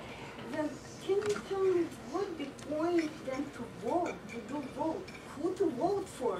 Yeah. Everybody corrupt. So can you give me a small idea? Yeah, I can. Because it's new to me. No, I'm citizen. Yeah. That's what I try to learn in this question. But I don't know who to vote. I don't know who to vote anymore. Yeah. This in jail, this government, this come from jail, he gave me jail. Now look at this, two politics, Republican, this Rauner and how you call it? That Green. They fight, they, what for? Can you explain? All of them corrupt. Okay. Who should I vote for? All right. I'm glad you asked me. Thank you. Here's what I think. I don't think they're all corrupt. I think there's a lot of people living in a very corrupt system. I don't think they are. Here's how I do it. I look at what people, the people's record. Do they support the things that are important to me? And right now, the most important thing is, do they support regulating big money in politics? I look at that. That, for me, that's the acid test. That's the most important thing. And I'll vote for who is going to promote and support that. Thank you so much. Charlie? Yeah, just yesterday I got a call from Nancy Pelosi, and I gave her $25. Excuse me. Now, you don't like that kind of stuff, I guess, right? So I did something wrong, I guess? I mean, you had a lot of data. This is a transparent process. So what's your complaint about? This is not corrupt. It's not hidden. You can go to Congressional Quarterly and look up every cent that everybody got. So what's the problem? Well, some is dark. And they can do the same as me. Here's what I think. We have a system that makes it so that it's necessary to hit you up for $25 over and over and over. And for Nancy Pelosi to go to big money people and say, I need $500,000, and then she's beholden to them. So that's the problem. I'm not telling you did something bad or wrong. Absolutely not. That's one of the ways that you can have your voice heard. So what's the cutoff? Yeah, is it a matter of scale? How about $30? I don't have a number. Yeah. $1 at a time, y'all. No, let him I have a speak. question. I just want to make a comment, but on that, even in that. Yes. Crossroads. How much?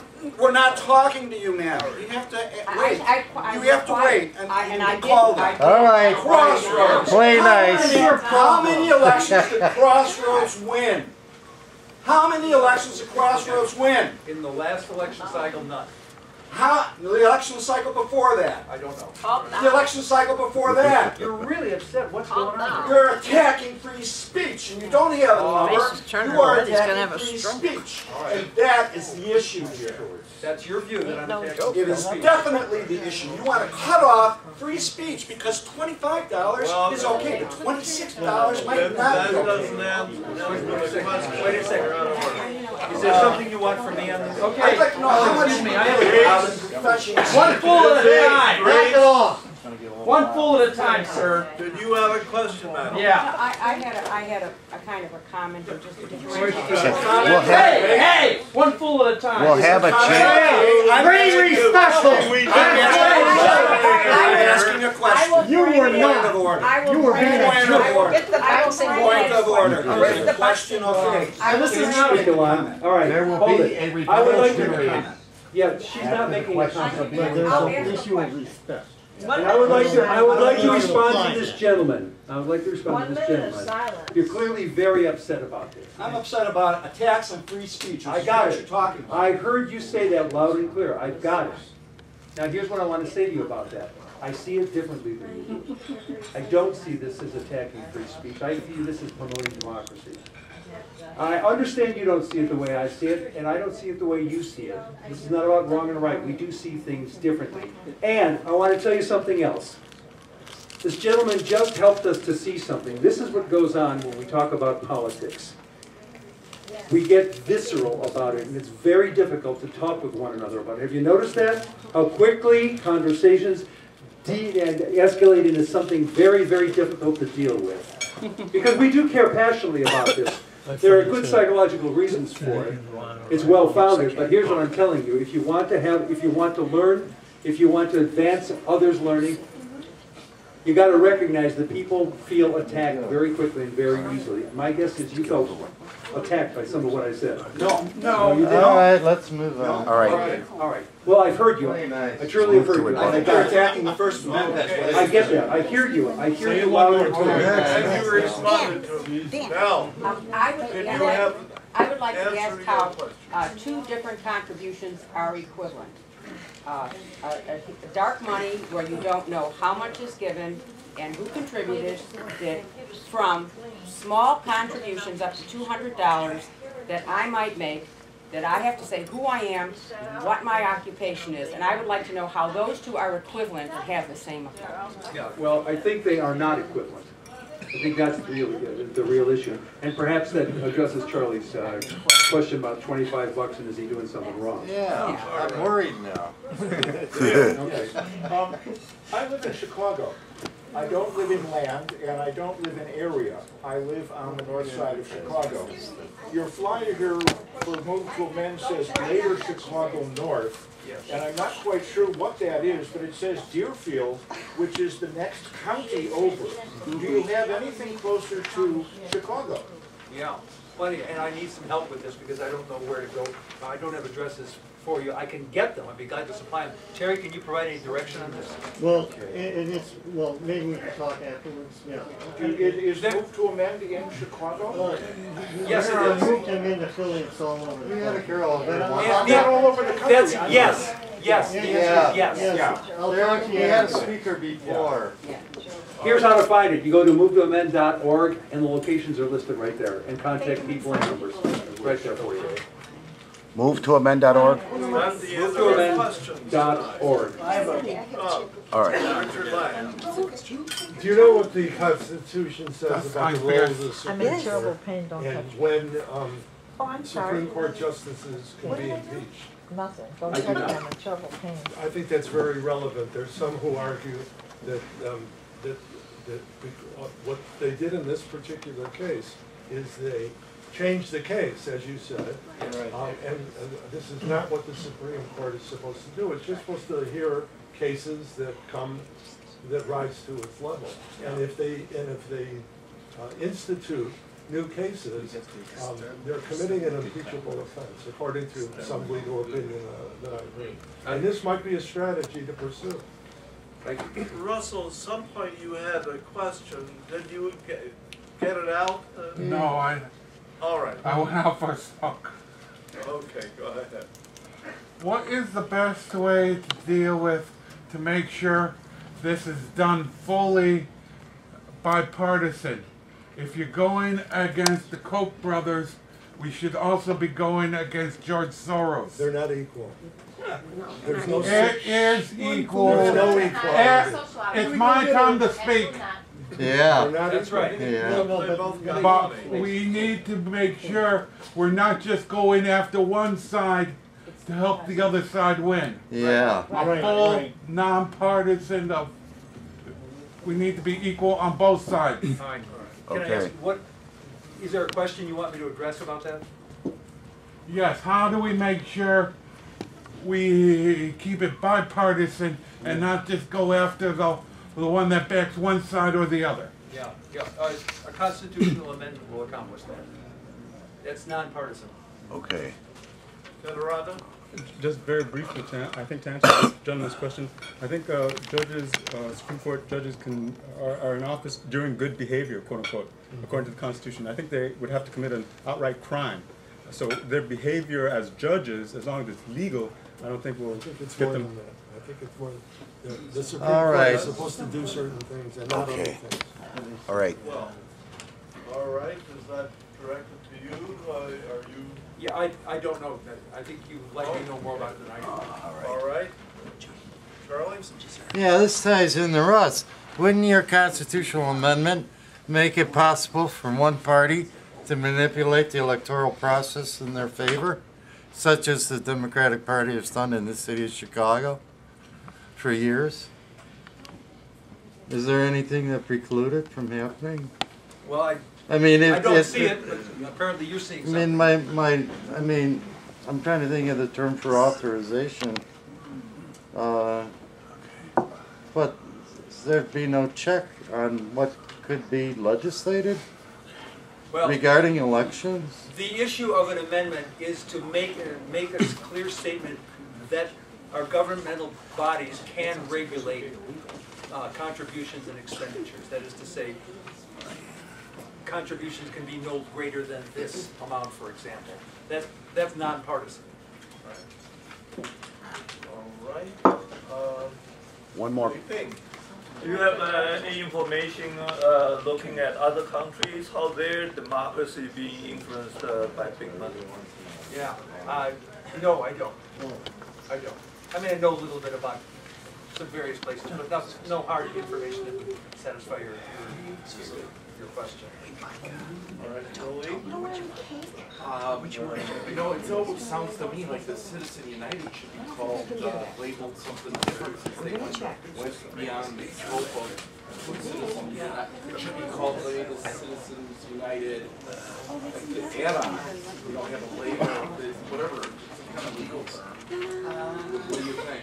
We shouldn't be called it Citizens United.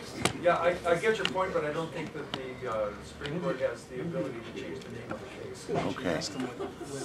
Okay, let's go to rebuttals, Brom. And the Citizens United. I have no, what kind of research are available? I mean, 1 second. it sounds like us Americans wanted that. Yeah, there's a lot of stuff that's, the propaganda is powerful. All right. Okay. Point of information, what time is it? It's 8:15. We got to get to Yeah, rebuttals. we gotta get to rebuttals. Let's thank our How many speaker. people here have remarks to make for our general enlightenment?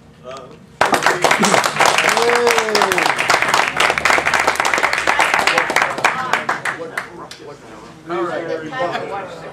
As you get I got a clock here. All right. Yeah. I see.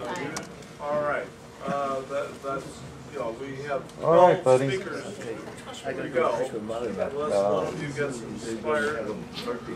That's nice. All right. First rebutter is Gene Horker. And a boy, Gene.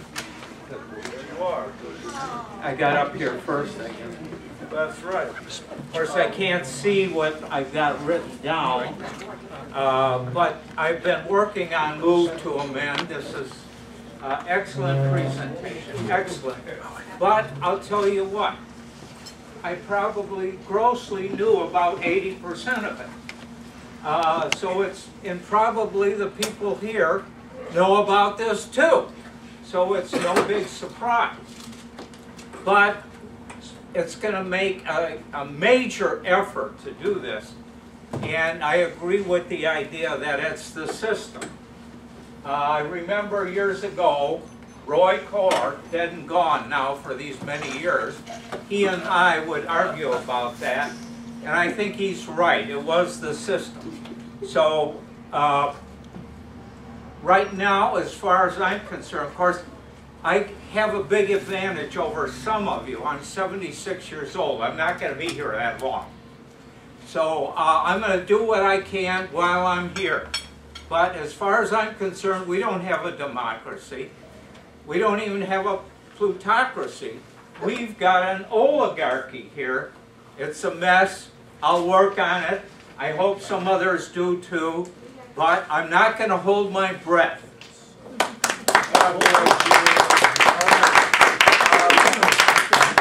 All right, next in line, notice for the benefit of newcomers, if you grab a seat close by here, I will call on you. All right. I'm Michael Foley. The speaker said a lot of good things that should be said, but I do believe the problem with this whole situation is the fact, I'll speak about the men. The vast majority of the men who run for elective office in this country are the lowest form of despicable vermin that exists in our society. There are certain truisms of life. In the United States of America, government exists to provide bribes for politicians and jobs for precinct captains. And I'm not opposed to a precinct captain having a job. Also in the United States of America, government exists to destroy people's lives. That's what it does. Now, one of the problems in this country is that a very, very large majority of people in this country absolutely love what's going on. They're very happy with what's going on. A very large majority of people who live in this country want to be oppressed. They're happy being oppressed, they want to be oppressed, and they vote for oppression. The majority, a large majority, a vast majority of people in this country who vote for Republicans and Democrats. And they're the ones that are doing it to us. And people keep voting for them over and over again. They re-elect the vermin that's there, and they just cannot conceive of voting for somebody who's not a Republican or a Democrat. Another fact of life in this country is if you vote for a Democrat or if you vote for a Republican, you're voting for sodomy. Because that's what they do to us. And the people of this country love it. Every election they go and they re-elect most of the people. And if they vote, I'm tired of this guy, I'm getting rid of this guy, they'll vote for somebody else, but they'll vote for a Republican or a Democrat that's running against the guy. All right.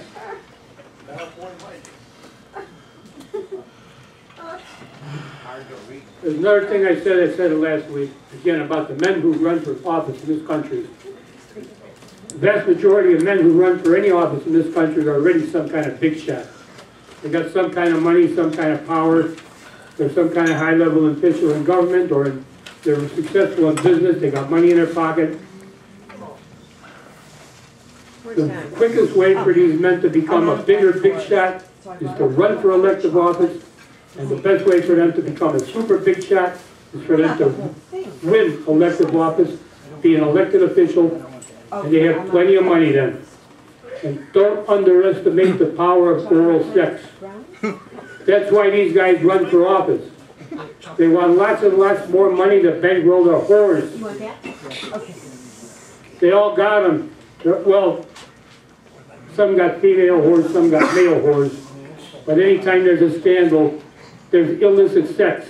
They all got a fine wife and fine wonderful kids living in a suburb somewhere, and they all got their whores downtown with them.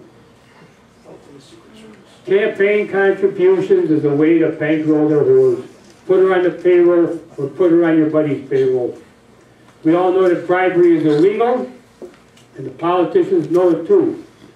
That's why they decided to invent the phrase campaign contributions. Campaign contributions are legal, lawful. They take bribes, but they call it campaign contributions, and they brag about it. It's got more than 4 minutes. Okay, I'm done. He's got about 10 seconds left. When are you running for office? Not me. They say a man thinks Malloy's waste. Why do you think I'm such a despicable creature that I would do such a thing? I'm not the nicest guy in the world, but I am not a low form of scum, slime, and vermin like those people running for elective office. All right. All right. Next. Next. Man thinks Malloy's waste. Also, over here. Brings a whole new meaning to the form of deposit. I'm not sure I quite know how to follow that.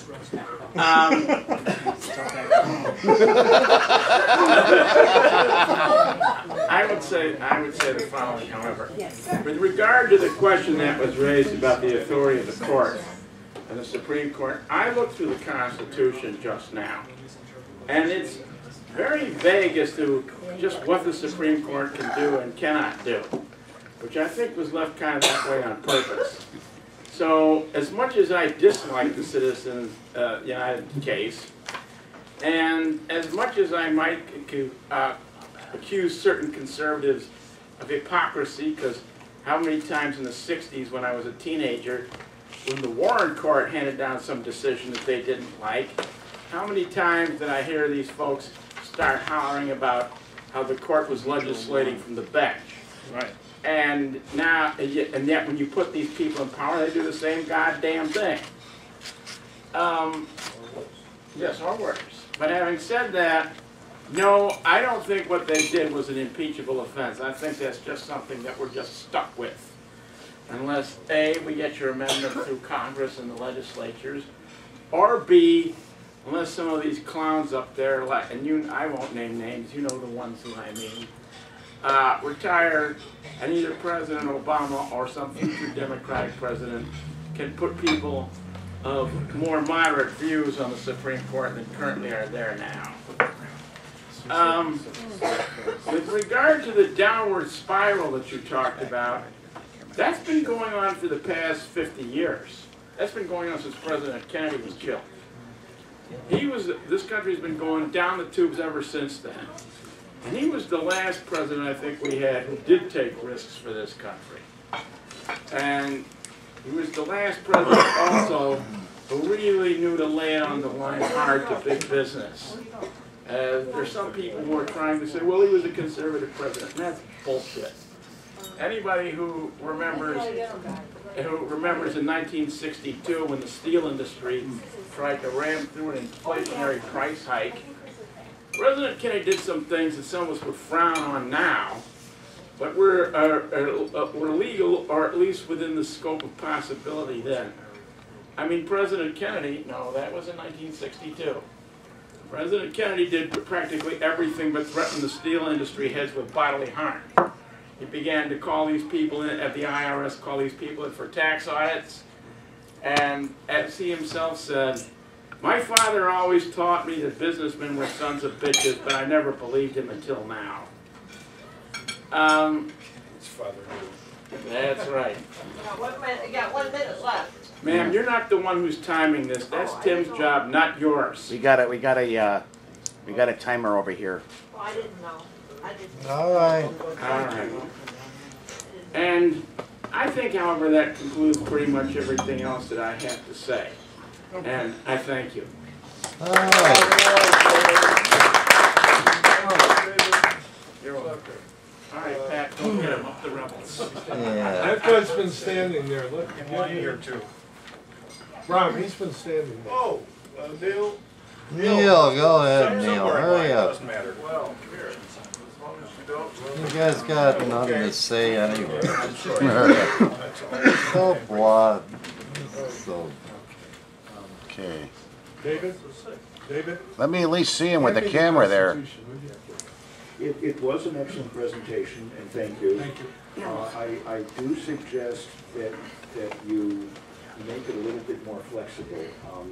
At least for a fair number of people here, we didn't learn very much, but this is a somewhat skewed group, but most groups are. Perhaps editing, stretching, or contracting for different audiences would work. But I guess I have an observation about some of the crowd responses, something which seems very clear to me, but I really can't account for, is that one of the things that seems to characterize the hard right is becoming extremely emotional without being aware that they're being extremely emotional. And I don't quite understand the psychology there, but people can get very, very rapidly, get very, very worked up without being aware that they're very worked up. And that in as far as I see it, or as I'm exposed, it seems to be characteristic of large fractions of the right, not the left. I wonder why that is, but boy, it can get in your face.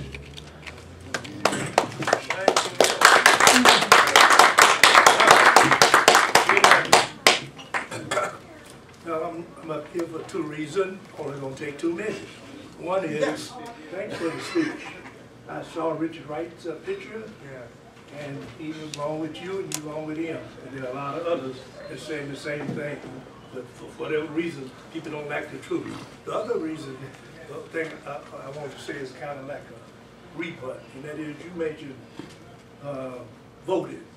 So why not go to vote and blah, blah, blah. The guy in charge, that's what he tells you. He wants you out to vote. I don't understand that at all. In fact, his propaganda is, oh, you free, you can vote, blah, blah, blah. But who do you vote for? Ike and Mike? He select before you elect? I mean, give me a break, please. Secondly, Can I take this, honey? the people that run One more beer. I can't vote for. Is anybody at Goldman Sachs they gonna let me vote for? Is they gonna let me vote at the Reserve, Federal Reserve? No, I can't vote for that. These are the type of people that hijacked our country and they run it. Now, when I can vote for them, then I'll go back and look in the woods and I throw that voting card and try to recover it.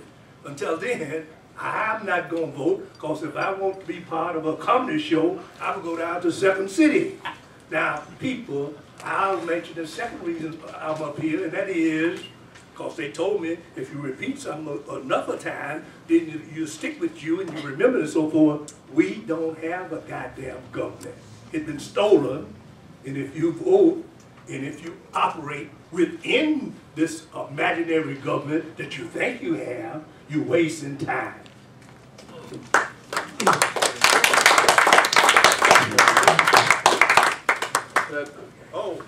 Pat Butler. Go ahead. Oh, they're all doing a fine job.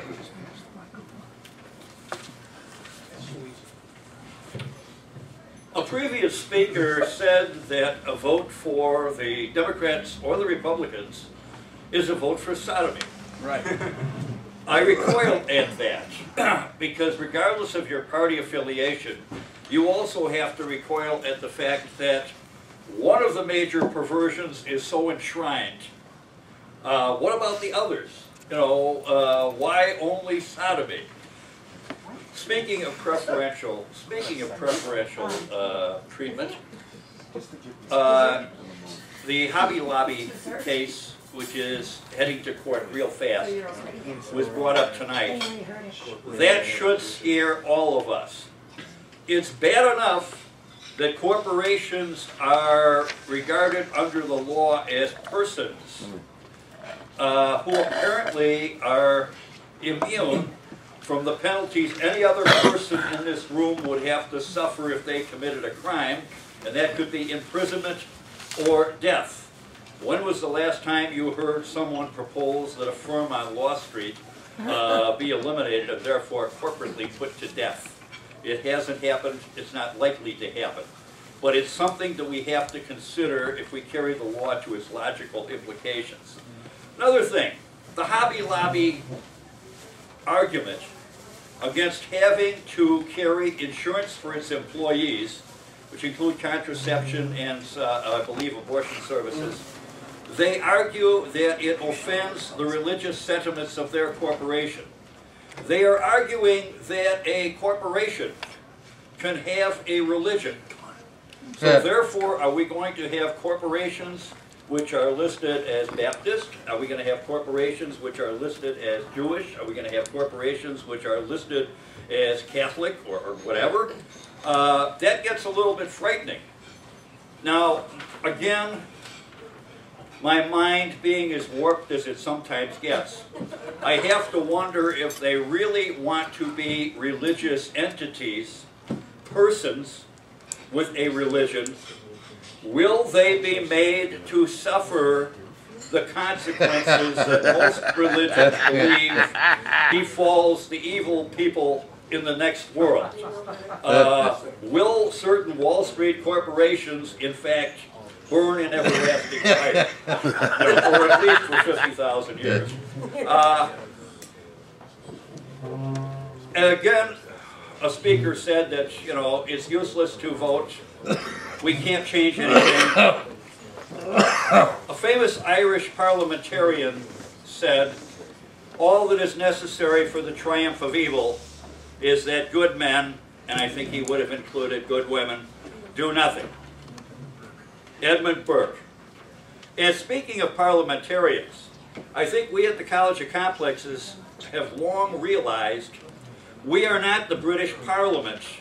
So I would remind my right honorable fellow members, we do not get to heckle or interrupt speakers. We rather await our turn. If you want to behave that way, get elected to the British Parliament or get elected to the Irish Dáil. You'll be in good shape in both places. Here, you here. Get booed Here, at the here. times. And with that, my lord. Oh, we heckle every Here,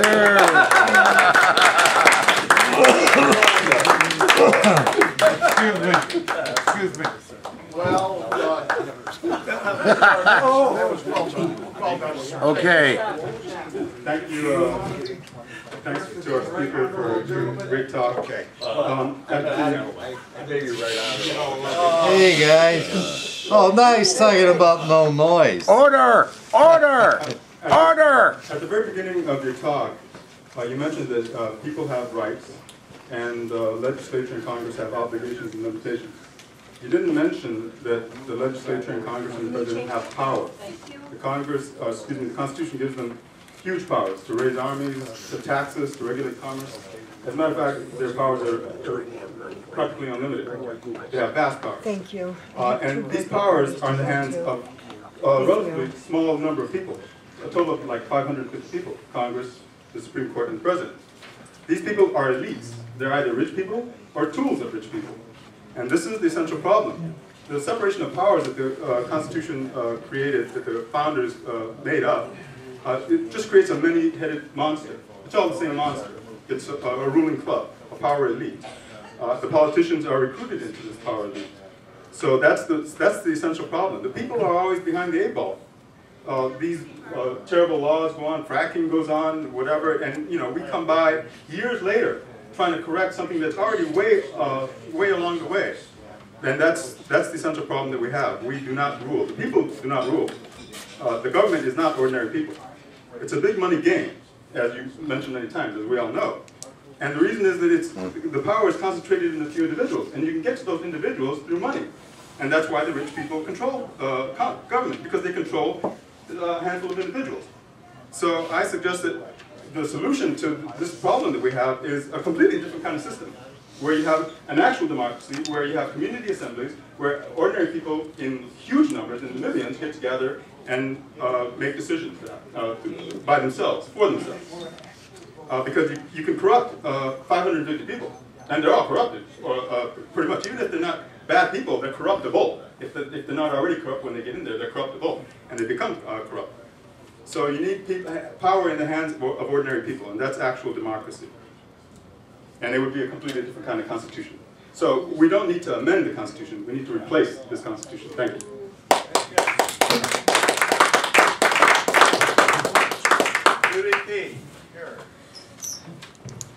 Yes, the Hobby Lobby case scares me very much.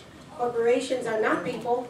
Corporations should not have religious rights like you or I do to have a right of conscience, because it means they get to force their religion on their employees. And I think that is wrong.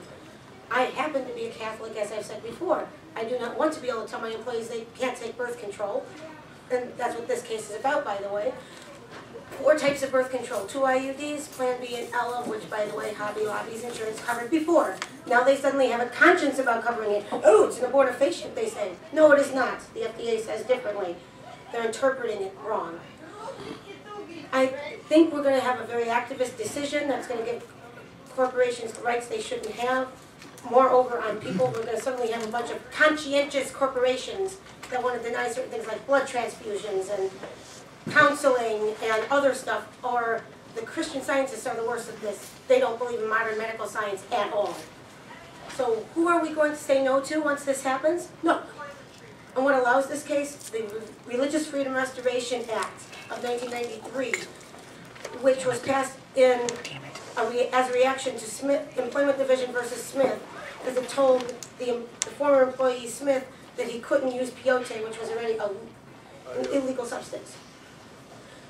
And he therefore got denied unemployment benefits.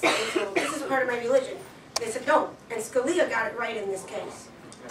He said, if we allow this, each man becomes a law unto himself because of his religion, and that we cannot allow because we have no commonly applicable laws. So yes, the money and politics thing is very important, but we've got closer to home problems that are going to happen first that we need to fix before we have bigger problems with people. Thank you.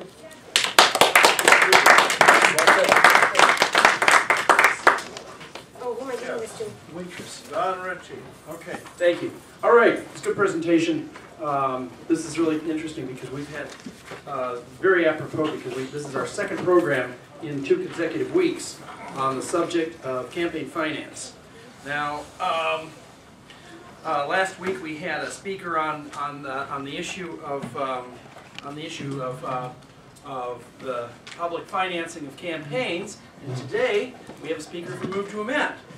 Now, we have a gentleman here earlier who said during the or said something that implied during the question and answer session that money is the same thing as free speech.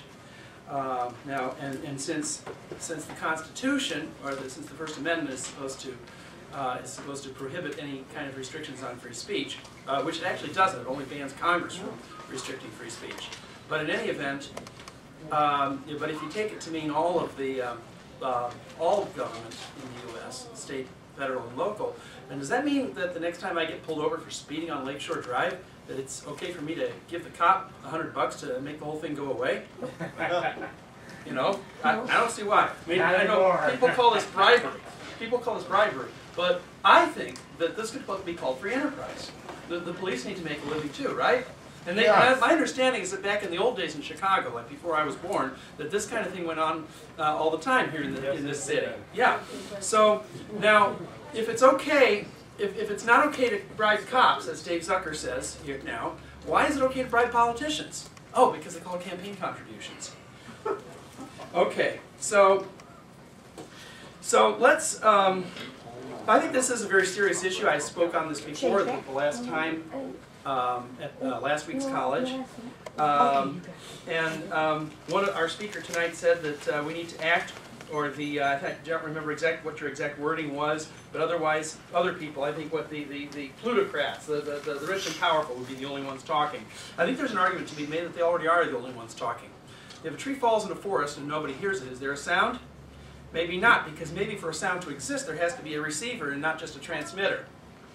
Now, if you've got only one side of a debate that controls all the microphones, in other words, that controls the media, then basically, as far as most Americans are concerned, the other side of the argument ceases to exist. Am I running out of time here, or what's the deal? Well, you still got about a minute left, Don. You're wrong. You got about a minute left. Let's take this group, for example, Move to Amend.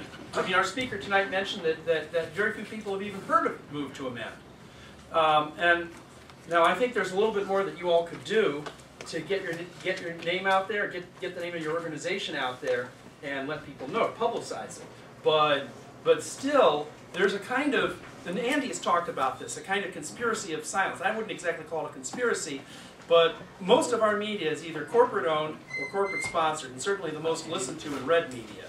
And so they tend to cater to the interests of large corporations. And so they're not going to publicize things that run contrary to those interests. Now, Mike earlier said, don't vote for, he said that voting for the Democrats or Republicans is a vote for sodomy. Now, one of the problems is if you vote for somebody other than the Democrats or the Republicans, in most cases that person is not going to get elected. And in fact, what you were doing then is you're acting as a spoiler against somebody who might not be so bad who could get elected. Now, I would also just say that although I've said some pretty negative things about politicians in the past, I do not believe that all politicians are completely bad. I think in my own personal estimation is only 99% of Republicans and 2/3 of Democrats.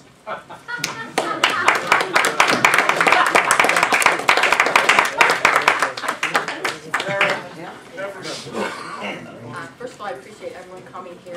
Oh, great. Thank you, Charlie. All right, there you go.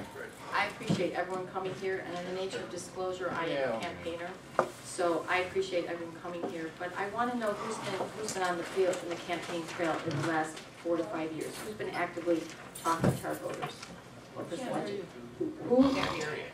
Who? Can you raise your hand if you've been on the campaign trail actively talking to our voters? Okay. I'm glad to see that. That's better than average. So I'll make my point. I actually have more confidence possibly than people speaking here. I particularly have confidence in people under the age of 40. People under the age of 40 have done a lot with their time and with the limited money because they don't have as much money as people that are older, and they are wanting change. So in the nature of hope, I'd like to express that. And I think it's very important to get them out and talk about voters' rights because there is a big difference between Senator Liz Warren, for instance, and Scalia. We know that some of our people are more interested in their future. There's also a big difference in our science community. I'm from the medical community, and believe me, all of the scientists from the EPA and most of us that are in positions for social responsibility tip towards the party that will allow more voters' rights. So I'm in favor of you people out there, but you are high information voters, and I really believe you could help us to explain to our people I'm very hopeful about people under 40. I do know we're making strides against people like the Koch brothers. We are making them, but it takes courage for all of us to get out there, and we're going to have to make incremental decisions. I encourage you to vote. I think voting is very important, and I think most people that are younger would agree with me.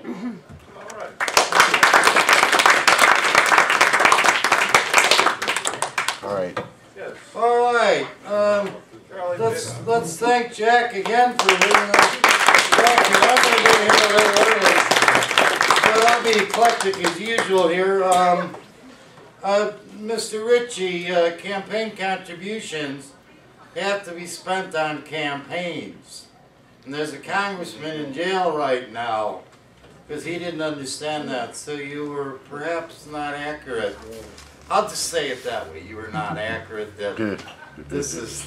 Well, Mike Royko. Money with Mike Royko said, I got the mic. campaign contributions. Moderator. One full at a time. One full at a time. I like this rule. I say my mic right, honorable friend is out of order. Tell me, shut up. All right. The other thing is, all right, we got that out of the way. It's a transparent process. I've been lobbying for many, many years. And at this game, the other thing I might say, you were emphasizing their accessibility. I don't think that that's that difficult. That it costs $1 million to have accessibility to the congressional aid or the congressman and things like that. I don't think that's the case. But that's a little adjustment I would make in your program. The other thing is, this is not, I just lectured here on the American Revolution. Some of you were lucky enough to be here that night.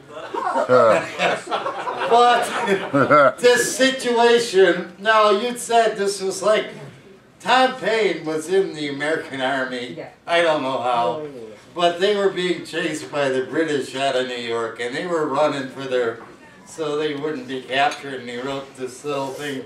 He quoted there from the crisis paper. I don't know if we're quite at that situation here. We have issues at hand, but I don't think the very future of our nation is you know, no it's not. And what's he doing quoting that filthy atheist anyway?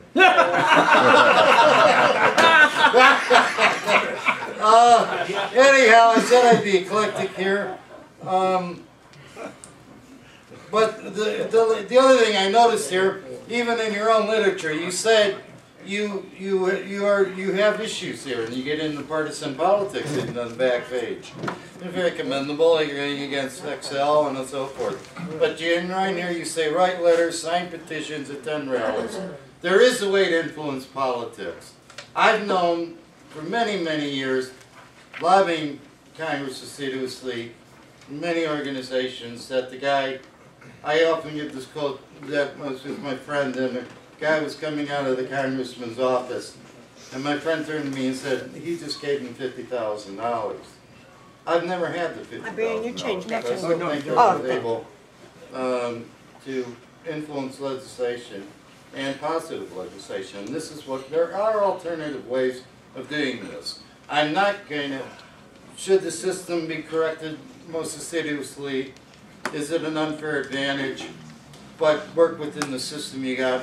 I'm not at the crisis point yet. I don't think our nation, though you're certainly not to diminish your efforts, but getting amendments is not an easy process, admittedly. You know that yourself. I have to tell you about it. And last of all, your recommendation here, in order to effect change, you say, talk to your neighbor. I've talked to my neighbor. My loony neighbor has weapons and guns. It is no value whatsoever to talk to this guy. And your time is up, Charlie. Your time is up. Anyhow, all right. Thank you again. Talk to my neighbor. They're crazy. He's not in a fruitcake. He sounds like a good guy. 4 minutes, Tim, right? Yeah, we do. Yeah, and our egg type. Yeah, a good guy. I'd like to thank our speaker for what I thought was a very, very good fact-based, reality-based presentation, because we hear some presentations here that are not so much based in reality some nights, and yours was great. And I think I myself, learned a lot of things, tidbits in there and references to look for that I didn't know about, although I've been, on the same page as you with a big picture for a while. And as you heard from several of the comments, some people think that maybe our government is influenced by money to a certain degree. No. You got your fix. We've been inundated with huge money, or rather, our congressmen and senators and congressmen and judges have been showered in money for the last 40 years, and the tobacco industry pioneered the technique. There's a famous picture of the guys with their hands up testifying before Congress in 1994 saying, "We see no evidence that nicotine is addictive." And it's like, Your Honor, the earth is flat, trust me. Repositioning, well, the quote was, "Doubt is our product, since it is the best means of combating and competing with the body of fact." Once facts become overwhelmingly solid, scientific, forensic evidence is documented, you can no longer combat the body of fact, then you pay politicians and others to give speeches and create doubt. And that's what we've had in this country for the last 40 years on key issues. They've showered us with money over the last 50 years to promote the idea that, of course, JFK was killed by Oswald. It wasn't that way. We've been told that our soldiers, that one of the biggest myths that Americans are living under right now is that our patriotic young people in the Marines and the Army are fighting for freedom and justice in foreign lands. Nothing can be the truth. Farther, $1 trillion a year going down the rat hole.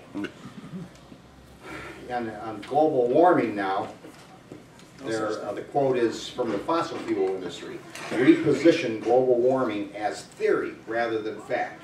I've given 12 fact-based talks here in the last 6 years, more talks than anybody else at the college in the last 6 years, and they've all been fact-based, reality-based. My hobby is translating books, not from Japanese or German to English, but I'll take books like this one, that this is censored news, a database. Take a wheelbarrow full of paper, 10, 20 books, might take you 3 years to read that. Translate it down into a one-page cliff notes that somebody can read in 5 minutes, because there's no time for people to read 15 or 20 books a week. On certain key issues, there's a massive database, like on asbestos and cigarette smoking, but this book describes how the press runs a two-pronged process. They promote the myth, and they run a coordinated blackout at the same time. That's why you can have conscientious, many conscientious, well-meaning people live their whole lives without being exposed to certain kinds of things that are common knowledge in other countries. As I said, I talk to journalists all the time that don't know that Project Censored exists out there. About half of the American public is still under the impression that the Twin Towers in New York were brought down by plane crashes, when the forensic evidence has been solid for a decade. All 3 buildings went sideways in the wind as a cloud of dust. So America would be different if we didn't have the Patriot Act dumped on Congress and signed without any being able to read it. Congress was not able to read the Patriot Act when it was signed. So everything that is being driven, happening in our country, pushing toward a police state, is being driven by that Patriot Act, and our loss of civil liberties and everything else, and the loss of the right, whistleblowers are being prosecuted. Whistleblowers don't have free speech either. So I agree with the speaker totally. The last thing I would say was, the first thing is face reality, learn what's happening. Learn the actual facts and help your friends and neighbors learn, because it's not in the media, it's not in the papers, not on radio and TV. Thank you. All right, really good. He's got my vote. Okay, Lee Ping over here had. Oh yes, Lee Ping. I'll sell my vote. Can I sell my vote? I just make it. Yeah, go. What you can't be had, but you can be bought. Anybody want to buy my vote? I just want to make it quick. I think, as I said in the previous days, democracy is based on technology. if there's no paper, no newspaper cannot spread the information, then there's no democracy. And now we have more ways technology can spread the information, like internet. So I think time is there for everybody of us. We should be able to vote directly to pass some law or not. Then we don't have to rely on those middlemen and take our opinions and get money for them. No. At least for some TV shows, people can just use a phone and click some button and vote for their wishes. Never. I think eventually that would be the dominant election message for everybody, especially the young people. They are not scared of technology. I know there are lots of old people, they're scared of this technology, everything is in a black box, but I think that's will be solved. Definitely there's a way to solve that. So there are 2,500 laws in Congress right now. How are we going to vote on them all? if people will be allowed to vote, those laws has to be written very short, precise, and people can read. Otherwise, those will be voted down. So by natural elimination. I think this move to amend is a very good approach in a way that put more people realize they are in the driving seat, and we want to be in the driving seat. Thank you. Come on up. Let's go. All right. All right, let's see about. Okay, I see that. For something to be free, Russia. You should be able to go get it as often as you want. There should be an infinite supply of it. And this is not true of money. So therefore, money cannot, not being free, cannot equal free speech. But money is only distributed unequally. And so it's an illogical position to say, to defend the limitless contributions under the guise of it being free speech. All right. That's it. You got one more? One more. One more. Yeah. Okay. I got to get home and talk to my neighbors. Sure. All right. Ready? Go. Okay. You might learn something. Somebody give me the 1 minute warning here. I'll give you a 1 minute warning with 3 minutes. Thank you. My problem here is not with this is a huge problem. It is undoubted that money influences politics, and it is undoubted that money is corrosive on politics, which, as you have said, is already a very filthy area that normal citizens feel that they are not able to understand or to influence. That's not the answer, though, Jack, and you're a very damn good speaker, and I can see why you're making professional money off of speaking. You're damn good. You've drawn in a lot of emotional things in here and said this will resolve them. It's not going to resolve them. It's an attack on free speech. Let me ask you a question. Is evolution a theory, a thing that we can discuss? What's the problem when we talk about evolution as a theory? Isn't it the definition that scientists hold about the word theory versus these people who are creationists about the word theory? It's the same thing with personhood. Personhood is a legal theory, and you have to support it for corporations. Charlie cannot get to his union members and talk about them as a group unless they are a person who can sue and who can go and be represented in a court of law or before the legislature or before the executive. Personhood is a big issue here. Are animals people? Well, damn right they're people. We've had animals sue for their rights to survive in this society as industrial corporations attack their ecosystem and threaten them with total extinction. So damn right Animals are people too. Under the Constitution, they can sue and protect themselves. And lawyers, human lawyers, have stood up, yes, have stood up and protected their rights. And I think that that is a confusion around this table, and I'm the only person except for maybe Charlie who gets it. This is not the answer because we have not totally exhausted all of the possible ways to resolve this issue. I think Charlie was on the right track. Transparency is needed so that we understand where the money is coming from. I think you're all intelligent enough when you know the money is coming from a certain source to make a decision about how that is influencing your opinion when you hear those things. Thank you, sir.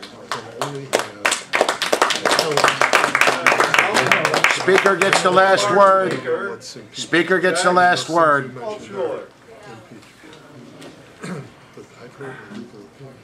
Charlie used the word eclectic. For his comments, I'd have to say that that is a good word for all of these comments in the aggregate. Certainly is eclectic. To speak to a couple of things, I did talk about a downward spiral. And I would argue that it really began in earnest during the Reagan years when we started being sold trickle-down economics. But it is accelerated. As money and power has gone to the wealthiest people, the more that happens, the more power that they get. The more money they have, the more influence they have. To the point where the Koch brothers managed to get their hand-picked candidates on the House Energy Committee. Have you heard of Koch Petrochemicals? Yes. Yeah. They get the kind of legislation. They get the kind of legislation they want by buying the politicians. The more money flows to the top, the more the top have power, control, and influence. So here's the thing I want to leave you with. I could comment on so many things that were said here. Keep your eye on what's most important. What is most important is ending the corrosive influence of big money in our politics. It is the mother of all of our dysfunction. All of the things that you care about that aren't going the way you want them to go, they're being affected that way because somebody's making a lot of money by preventing you from getting what you want. And as for voting, I do need to speak to this. Here's a little statistic for you from the 1960 election. If just one more person had gone to the polls in each precinct across the United States, Richard Nixon would have been sworn in office in January of 1961. Not one person changing a vote, just one more person showing up. That's all it would have taken. Your vote does matter. I get that you may wind up selecting between the least bad of the alternatives that you see before you. I understand that. Then vote for the least bad. It's better than getting the other guy. So I would urge you to be active. Do go out and vote. Get involved in educating people. It's not about whether people know about Move to Amend, it's whether people know about the corrosive influence of big money in our politics. The numbers of people who want things changed, that was about the people who know about Citizens United, which is now the poster child for big money influence in our politics. The more people know about this, the more people want this changed. It's going to take a large mass of us to insist upon change. It's going to take millions and millions and tens of millions of us. So that's why I said talk about it. I get, Charlie, where are you? I get, Charlie, that your neighbor is a gun nut next door and you can't talk to him. Got it. Maybe you don't talk to him. I understand what you're saying. But there are other people. Send them an email. We need lots of us to know about this, and we need to take action and do something about it. That's why I showed up today. It's why I put this program together. And just so that there's no misunderstanding. Your name is? Patrick. Patrick, here's what I want you to know. You asked, how much money do I make speaking? I make $0 doing this. This costs me money to do this. 3 weeks ago, I was in Collinsville, Illinois, talking to a group down there. I did it on my dime. I don't make any money. I do this because I want to make a difference. Good for you. And I want you to make a difference. Thank you for having me. All right. I move to amend that we're closed.